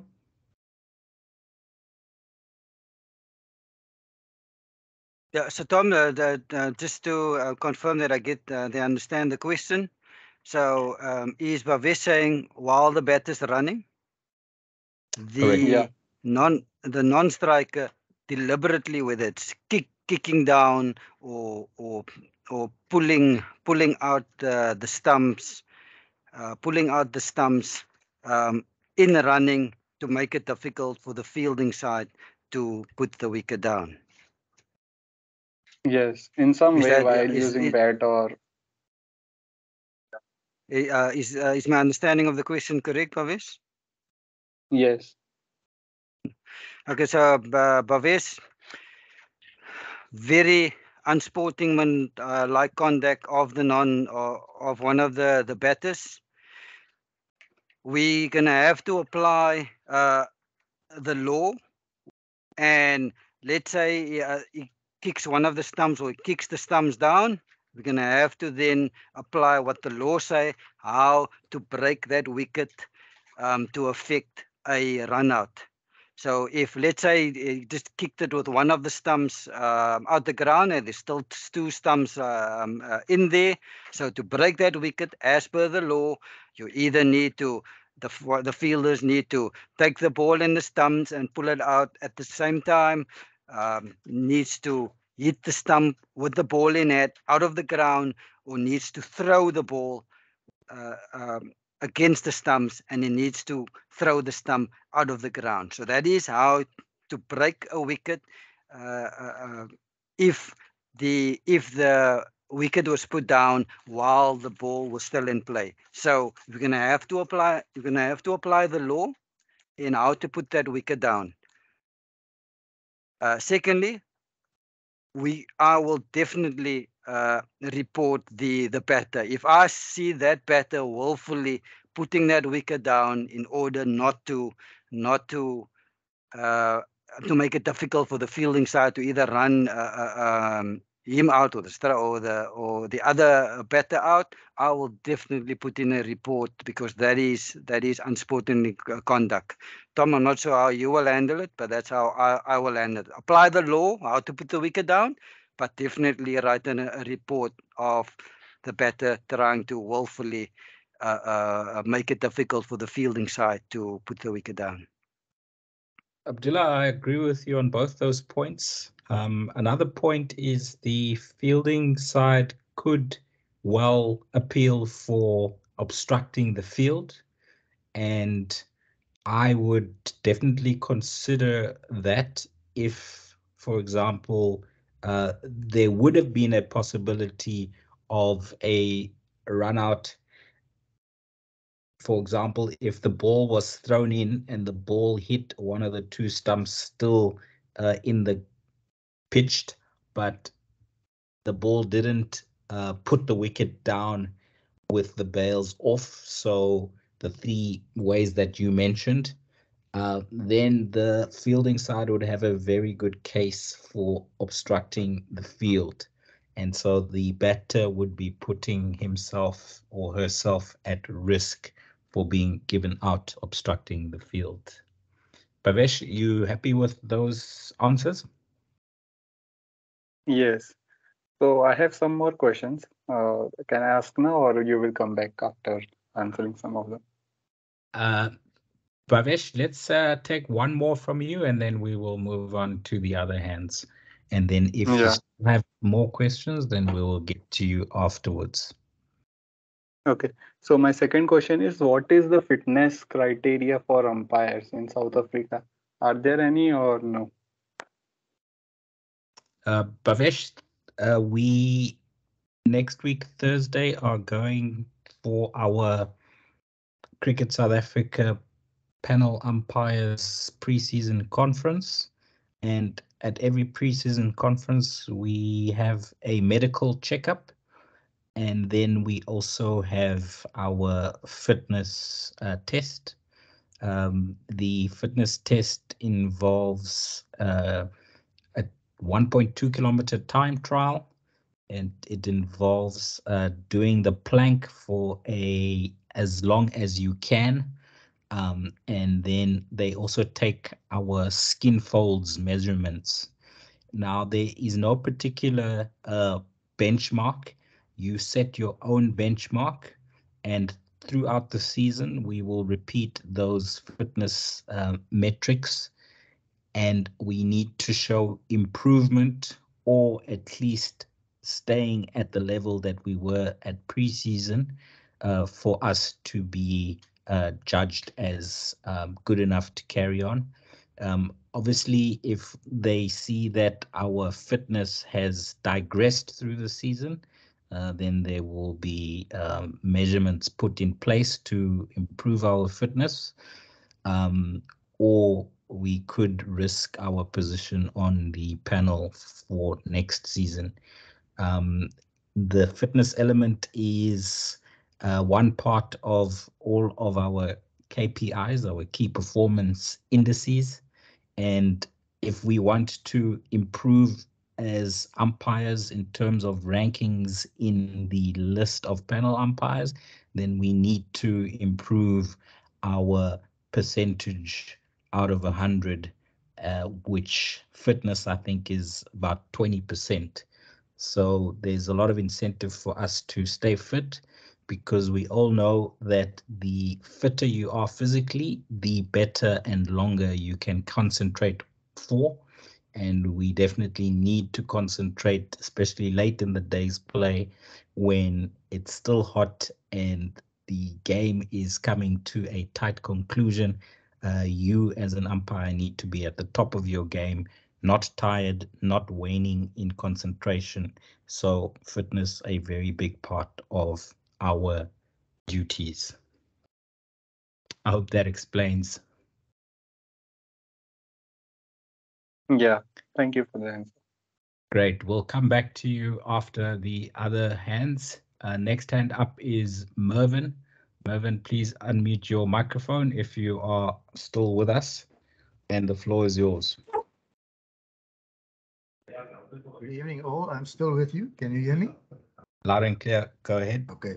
Hi, guys.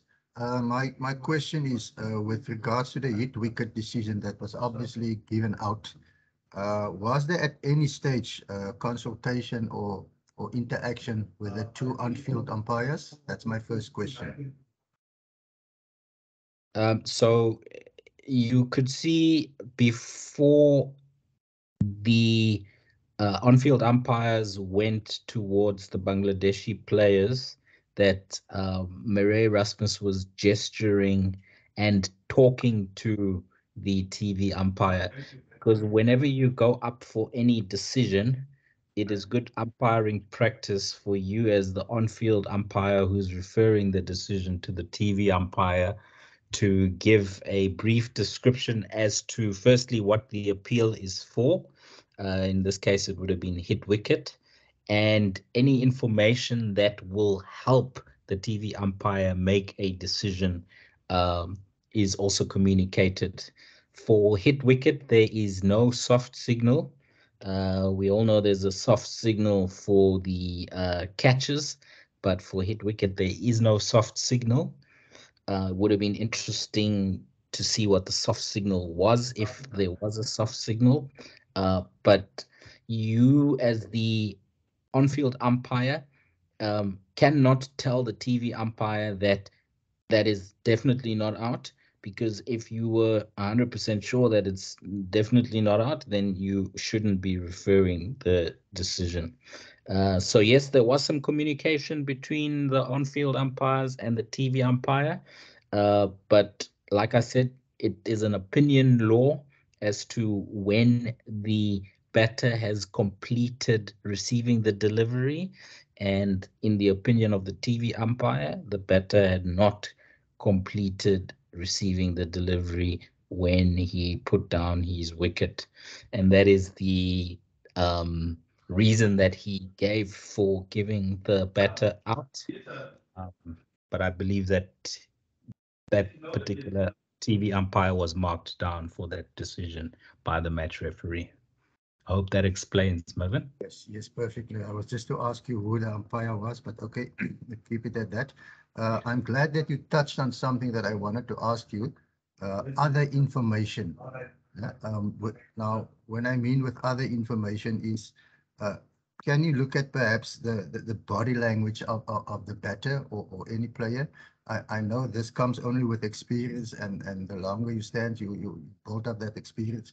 But I think body language plays a huge role in this decision. What I mean is you could have seen that the batter was already in a relaxed mode, and there was a huge time lapse before he actually hit that wicket. So could have body language played a role here, and they could have looked at that other information like you said? Mervin, it's like I said, it's an opinion law, and yes, one of the things that I look for in a lot of decisions that I make is the body language of the batter. For example, a caught behind appeal. Sometimes you don't hear the nick, sometimes you don't see the deviation, and you just have to use all the clues around you to make the decision. But of course, to give a batter out, we know that you should be have a certain amount of positivity in terms of knowing that he is out. So you can't just guess and think, oh, that's a great appeal from the fielding side, so I'm going to give the batter out. Definitely try and use the batter's body language and any other clues that you can find. Abdullah, I've never had a hit wicket to deal with myself. I don't know if you have had, and what clues you used. Did you check the body language of the batter to make your decision? Also never had a body hit wicket decision, Tom. But if you need to make it, and yes, it is an opinion law, and a decision you make, you need to be able to back it up with a law or a playing condition. So whatever side you go to, and whatever decision you make, you should be able to back it up. And in terms of Brendan Taylor's not out decision, the reason, as Ulamidi said, was the striker has completed his action in receiving receiving the delivery. So I'm able to back up my decision with a law, and then no one can fault you on it. Thanks, Tom. Thanks, Dula. Mervyn, you happy? Yes, I'm perfectly happy with that. One last question. This is with regards to COVID protocol. Does it still stands or not?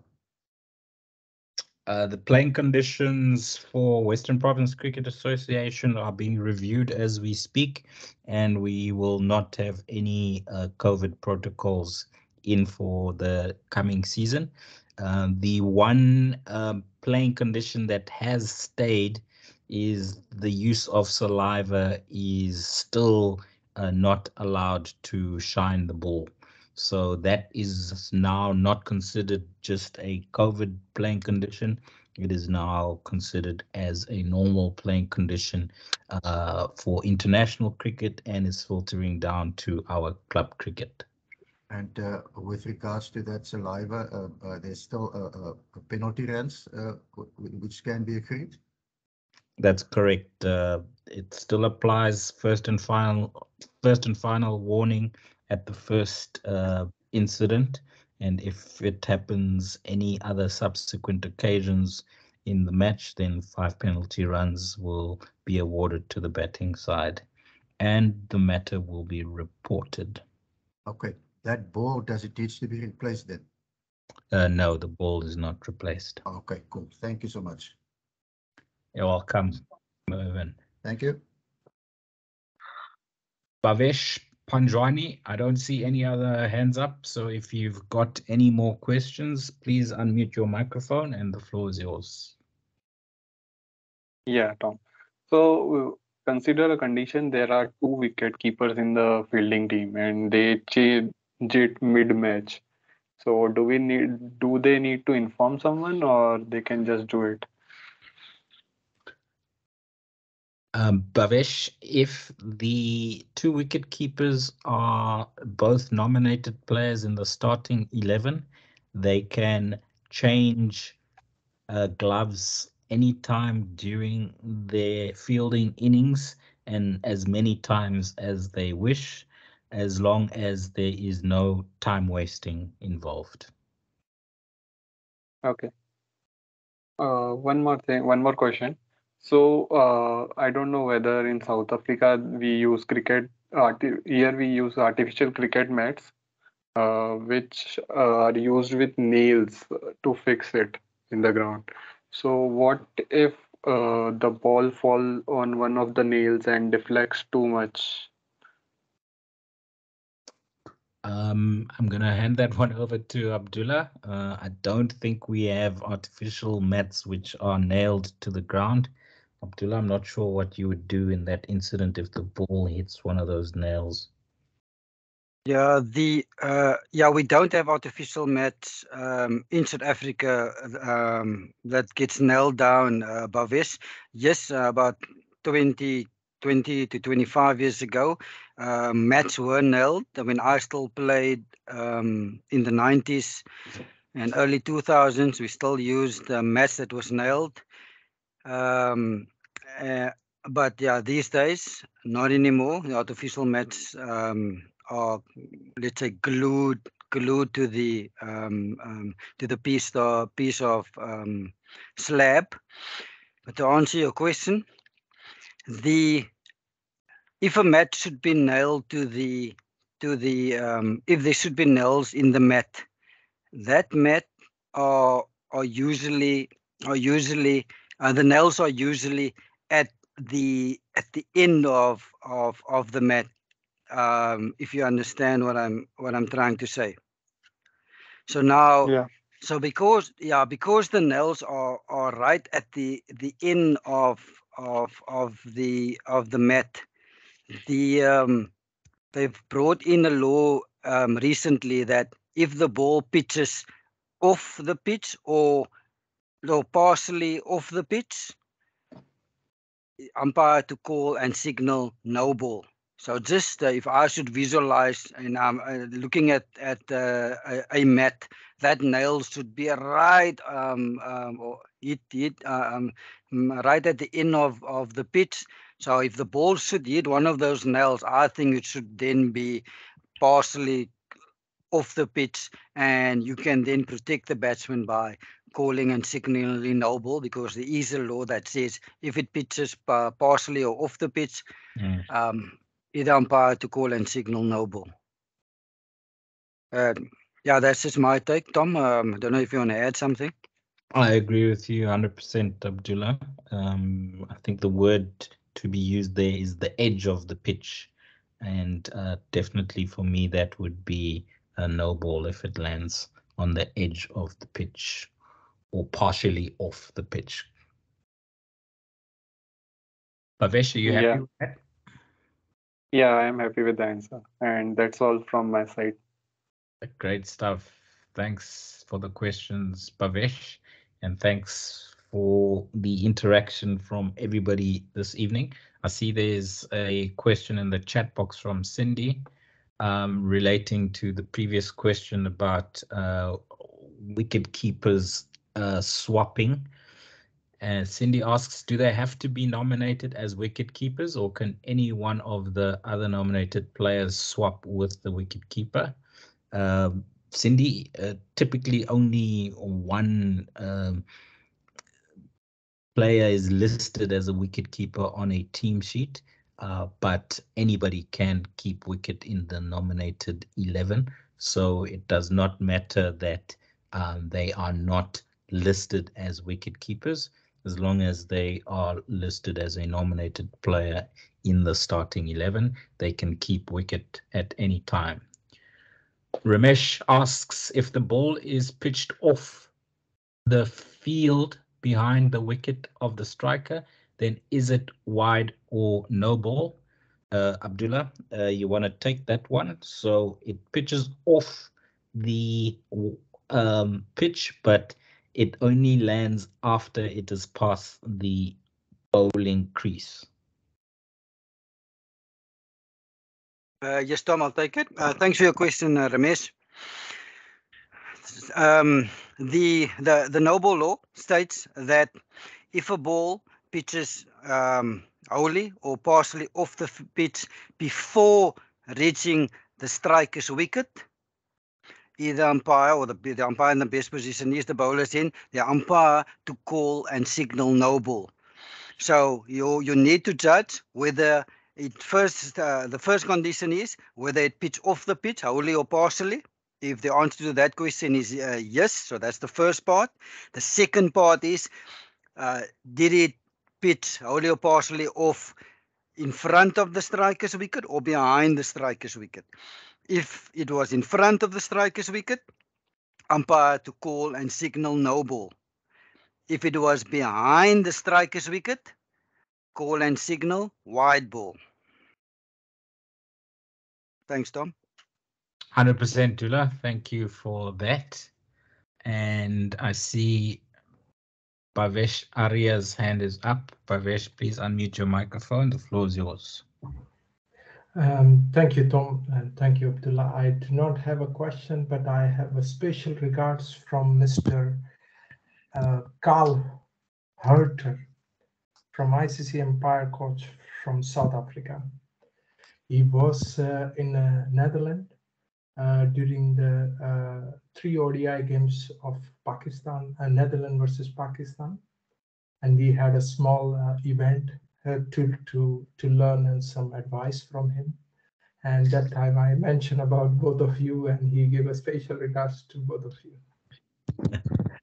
Thank you very much, Bhavesh. Carl Herter took us through the ranks as we were in the Cricket South Africa pipeline panel, as it were. The amateur tournaments that we were involved in are to prepare us for professional umpiring.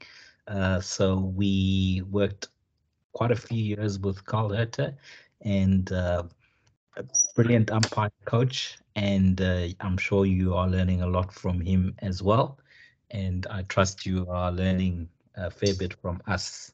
So thank you for those kind words, Bhavesh, and thank you all again for your attendance and your input for this evening's question and answer session. Once again, well done for all of you answering correctly on that scenario of the hit wicket. Before we close this evening, I just want to take you through the exam admin and logistics, simply because next week the 2 lectures are on Monday and Wednesday. I will not be attending. I will be taking a face-to-face course at a local school here in Cape Town. So Abdullah will be on his own. I will repeat all of these logistics on email on Sunday, just before sending out the invite for Monday's lecture. But I thought, let me talk you through it, and if there are any questions, you can field them to me, since I won't be available next week. So the same procedures will apply as for the level 2 exams, whereby you have the option to write the exam at Newlands Cricket Ground or remotely being watched on Microsoft Teams by myself and Abdullah. Next week, you will have the last 2 lectures as mentioned. They will be on Monday the 29th and Wednesday the 31st of August. And then you will have until Monday the 5th of September to pay the exam fee. The exam fee is free for members of Western Province Cricket Umpires Association.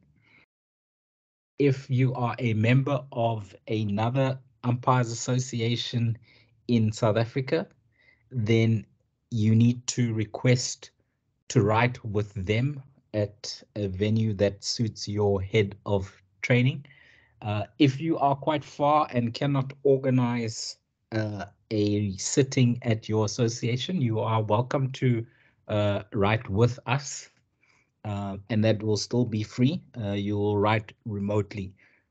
Just make your head of training aware that you are writing with us. So the way that remote writing works is that I will send on the night before the exam. The first exam sitting is Wednesday, 7th of September at 1800 hours South African time. And the exam is 3 hours long and it's 120 marks. If you do need more time, we will allow you more time. But please, it will only be within reason. We're not going to give you 4.5 hours to write a 3-hour paper. We will give you 3.5 hours maybe 10 minutes more if you are struggling to finish. But what we will need from you if you are writing remotely is you need to be in a quiet room, you need to have a stable internet connection, and you need to have your camera on for the duration of the exam. And then you need to have your microphone on for the duration of the exam so that we can see and hear that you're the only person in the room and you are not using any assistance in terms of checking your law book or reading on your computer, anything except the question paper. What we found in level 2 that works well is we don't email you the question paper. We will be typing the questions on the chat box in the exam. So only those people who have registered for the exam sitting on Wednesday, the 7th of September, will get a Microsoft Teams link to join on Wednesday at 17:50, 10 minutes before the exam is supposed to start. And then at precisely 18:05, I will start copying and pasting the questions from the PDF that I have of the question paper into the chat box, question 1 all the way through to question 18. I think there's 18 questions. And what I will do is, in case you come in late, I will type all 18 questions once through. Each question will be posted separately, so there'll be 18 different posts, and then I will post each question again from 1 to 18. So if you came in late, you can't see questions that were typed before you came into the meeting, so you'll be able on the second posting of the questions to read the questions. When I send the meeting invite for the people who are writing remotely, I will also send the answer sheet, which is blank, that you need to print out, and you will use that to write your answers. You do not need to write the questions on the answer sheet. You only need to label your answers and then write your answers. So question 1 and the answer to question 1. You write Q2 and the answer to question 2.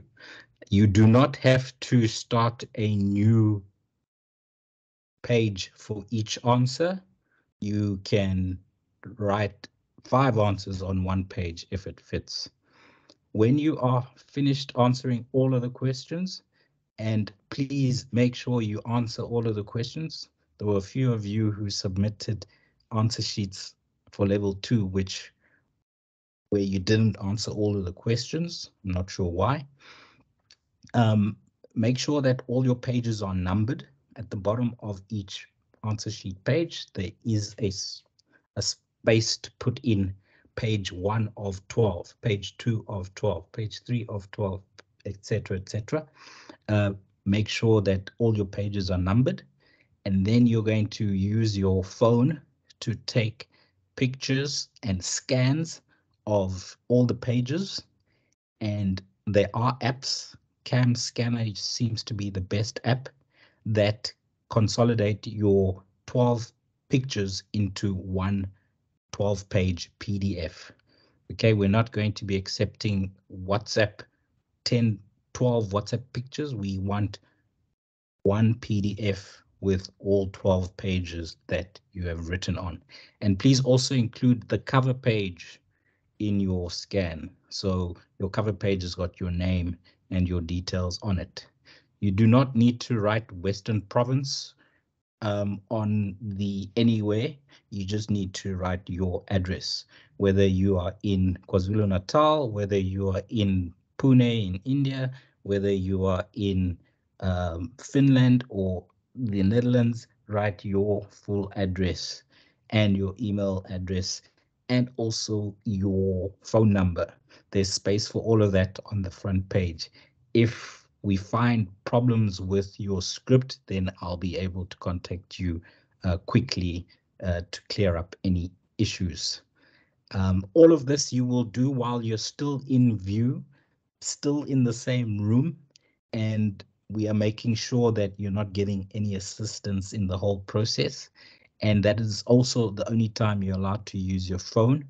The rest of the time, you will only be flicking through the chat box to see the questions.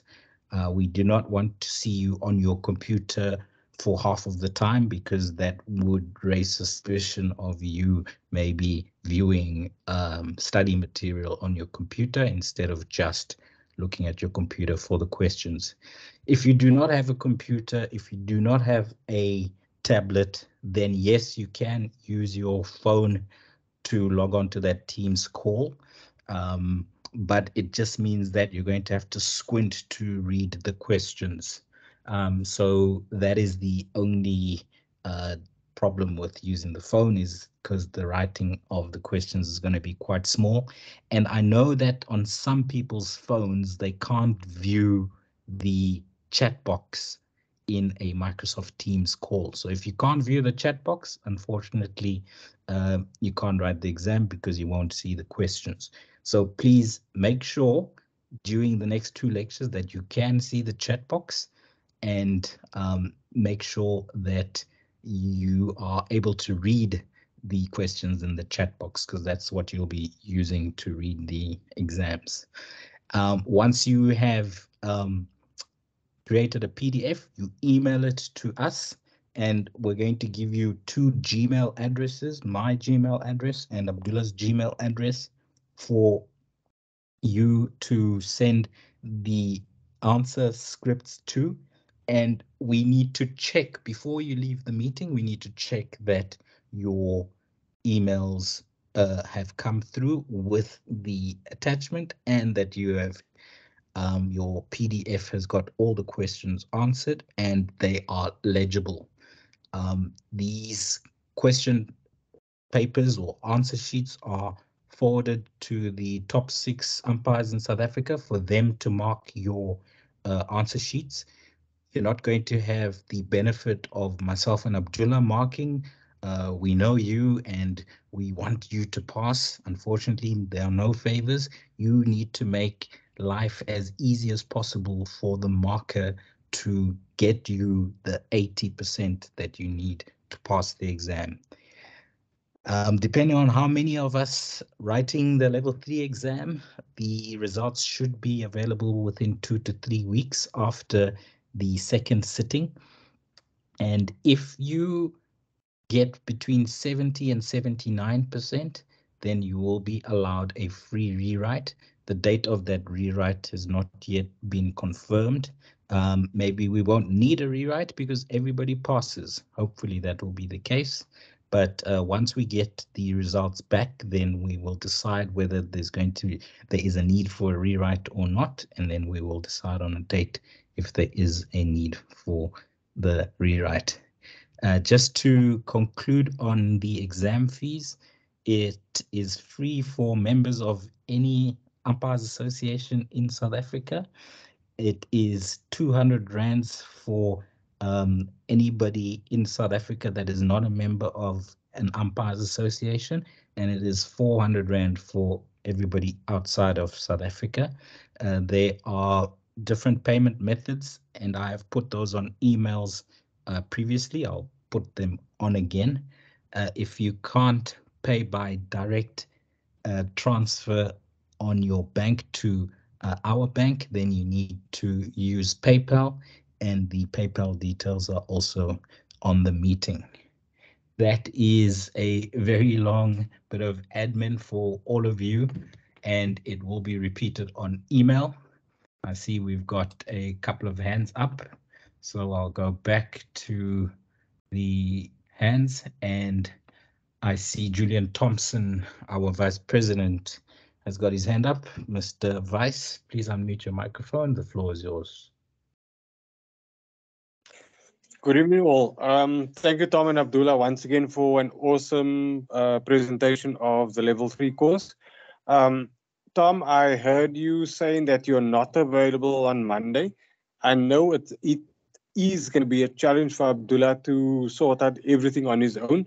Abdullah, I will avail myself to be with you as your sidekick.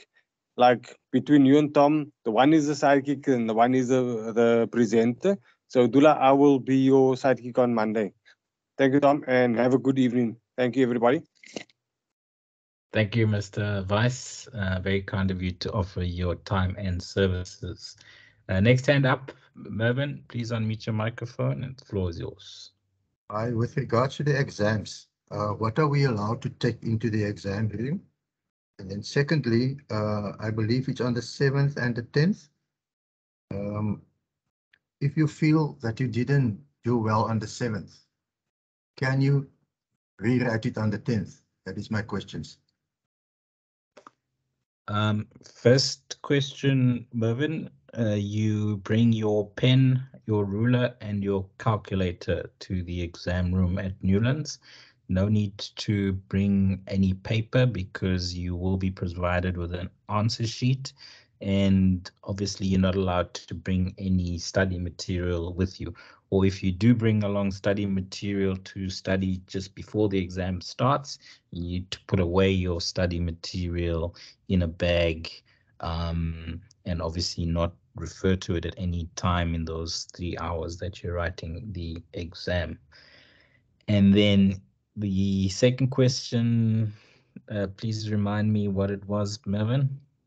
It's with regards to the days of the exam. Is it the 7th and the 10th? The 7th is a Wednesday from 6 p.m. to 9 p.m. and the 10th is a Saturday from 9 a.m. to midday. Okay. Both of them at Newlands, and today it's been confirmed at the Media Center at Newlands. Okay, now, yes. Now the question was, if you feel that you didn't do well on the 7th, say for instance, I feel I didn't do well on the 7th, can I come back on the 10th? No, Mervyn, you cannot do that. You choose one of those sittings, and you need to write to the best of your ability in one of them. Your paper will be marked. It won't be marked before the 10th if you write on the 7th. And like I said, if you get between 70 and 79%, then you will be allowed a rewrite, probably late September. If you get below 70%, then you need to repeat the course next year, April. I think we're having level 3 again.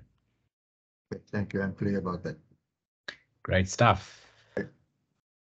Ladies and gents, apologies to have kept you so long this evening. Thank you all for your attention. And because I won't be with you next week for those 2 lectures, I'm going to take this opportunity to wish you well in your level 3 exam. I'm sure you'll all do very well in the capable hands of Abdullah for Monday and Wednesday's lectures. And now with Julian helping out, even better. Thank you very much. Have a good evening and weekend when it comes. Thank you and good night.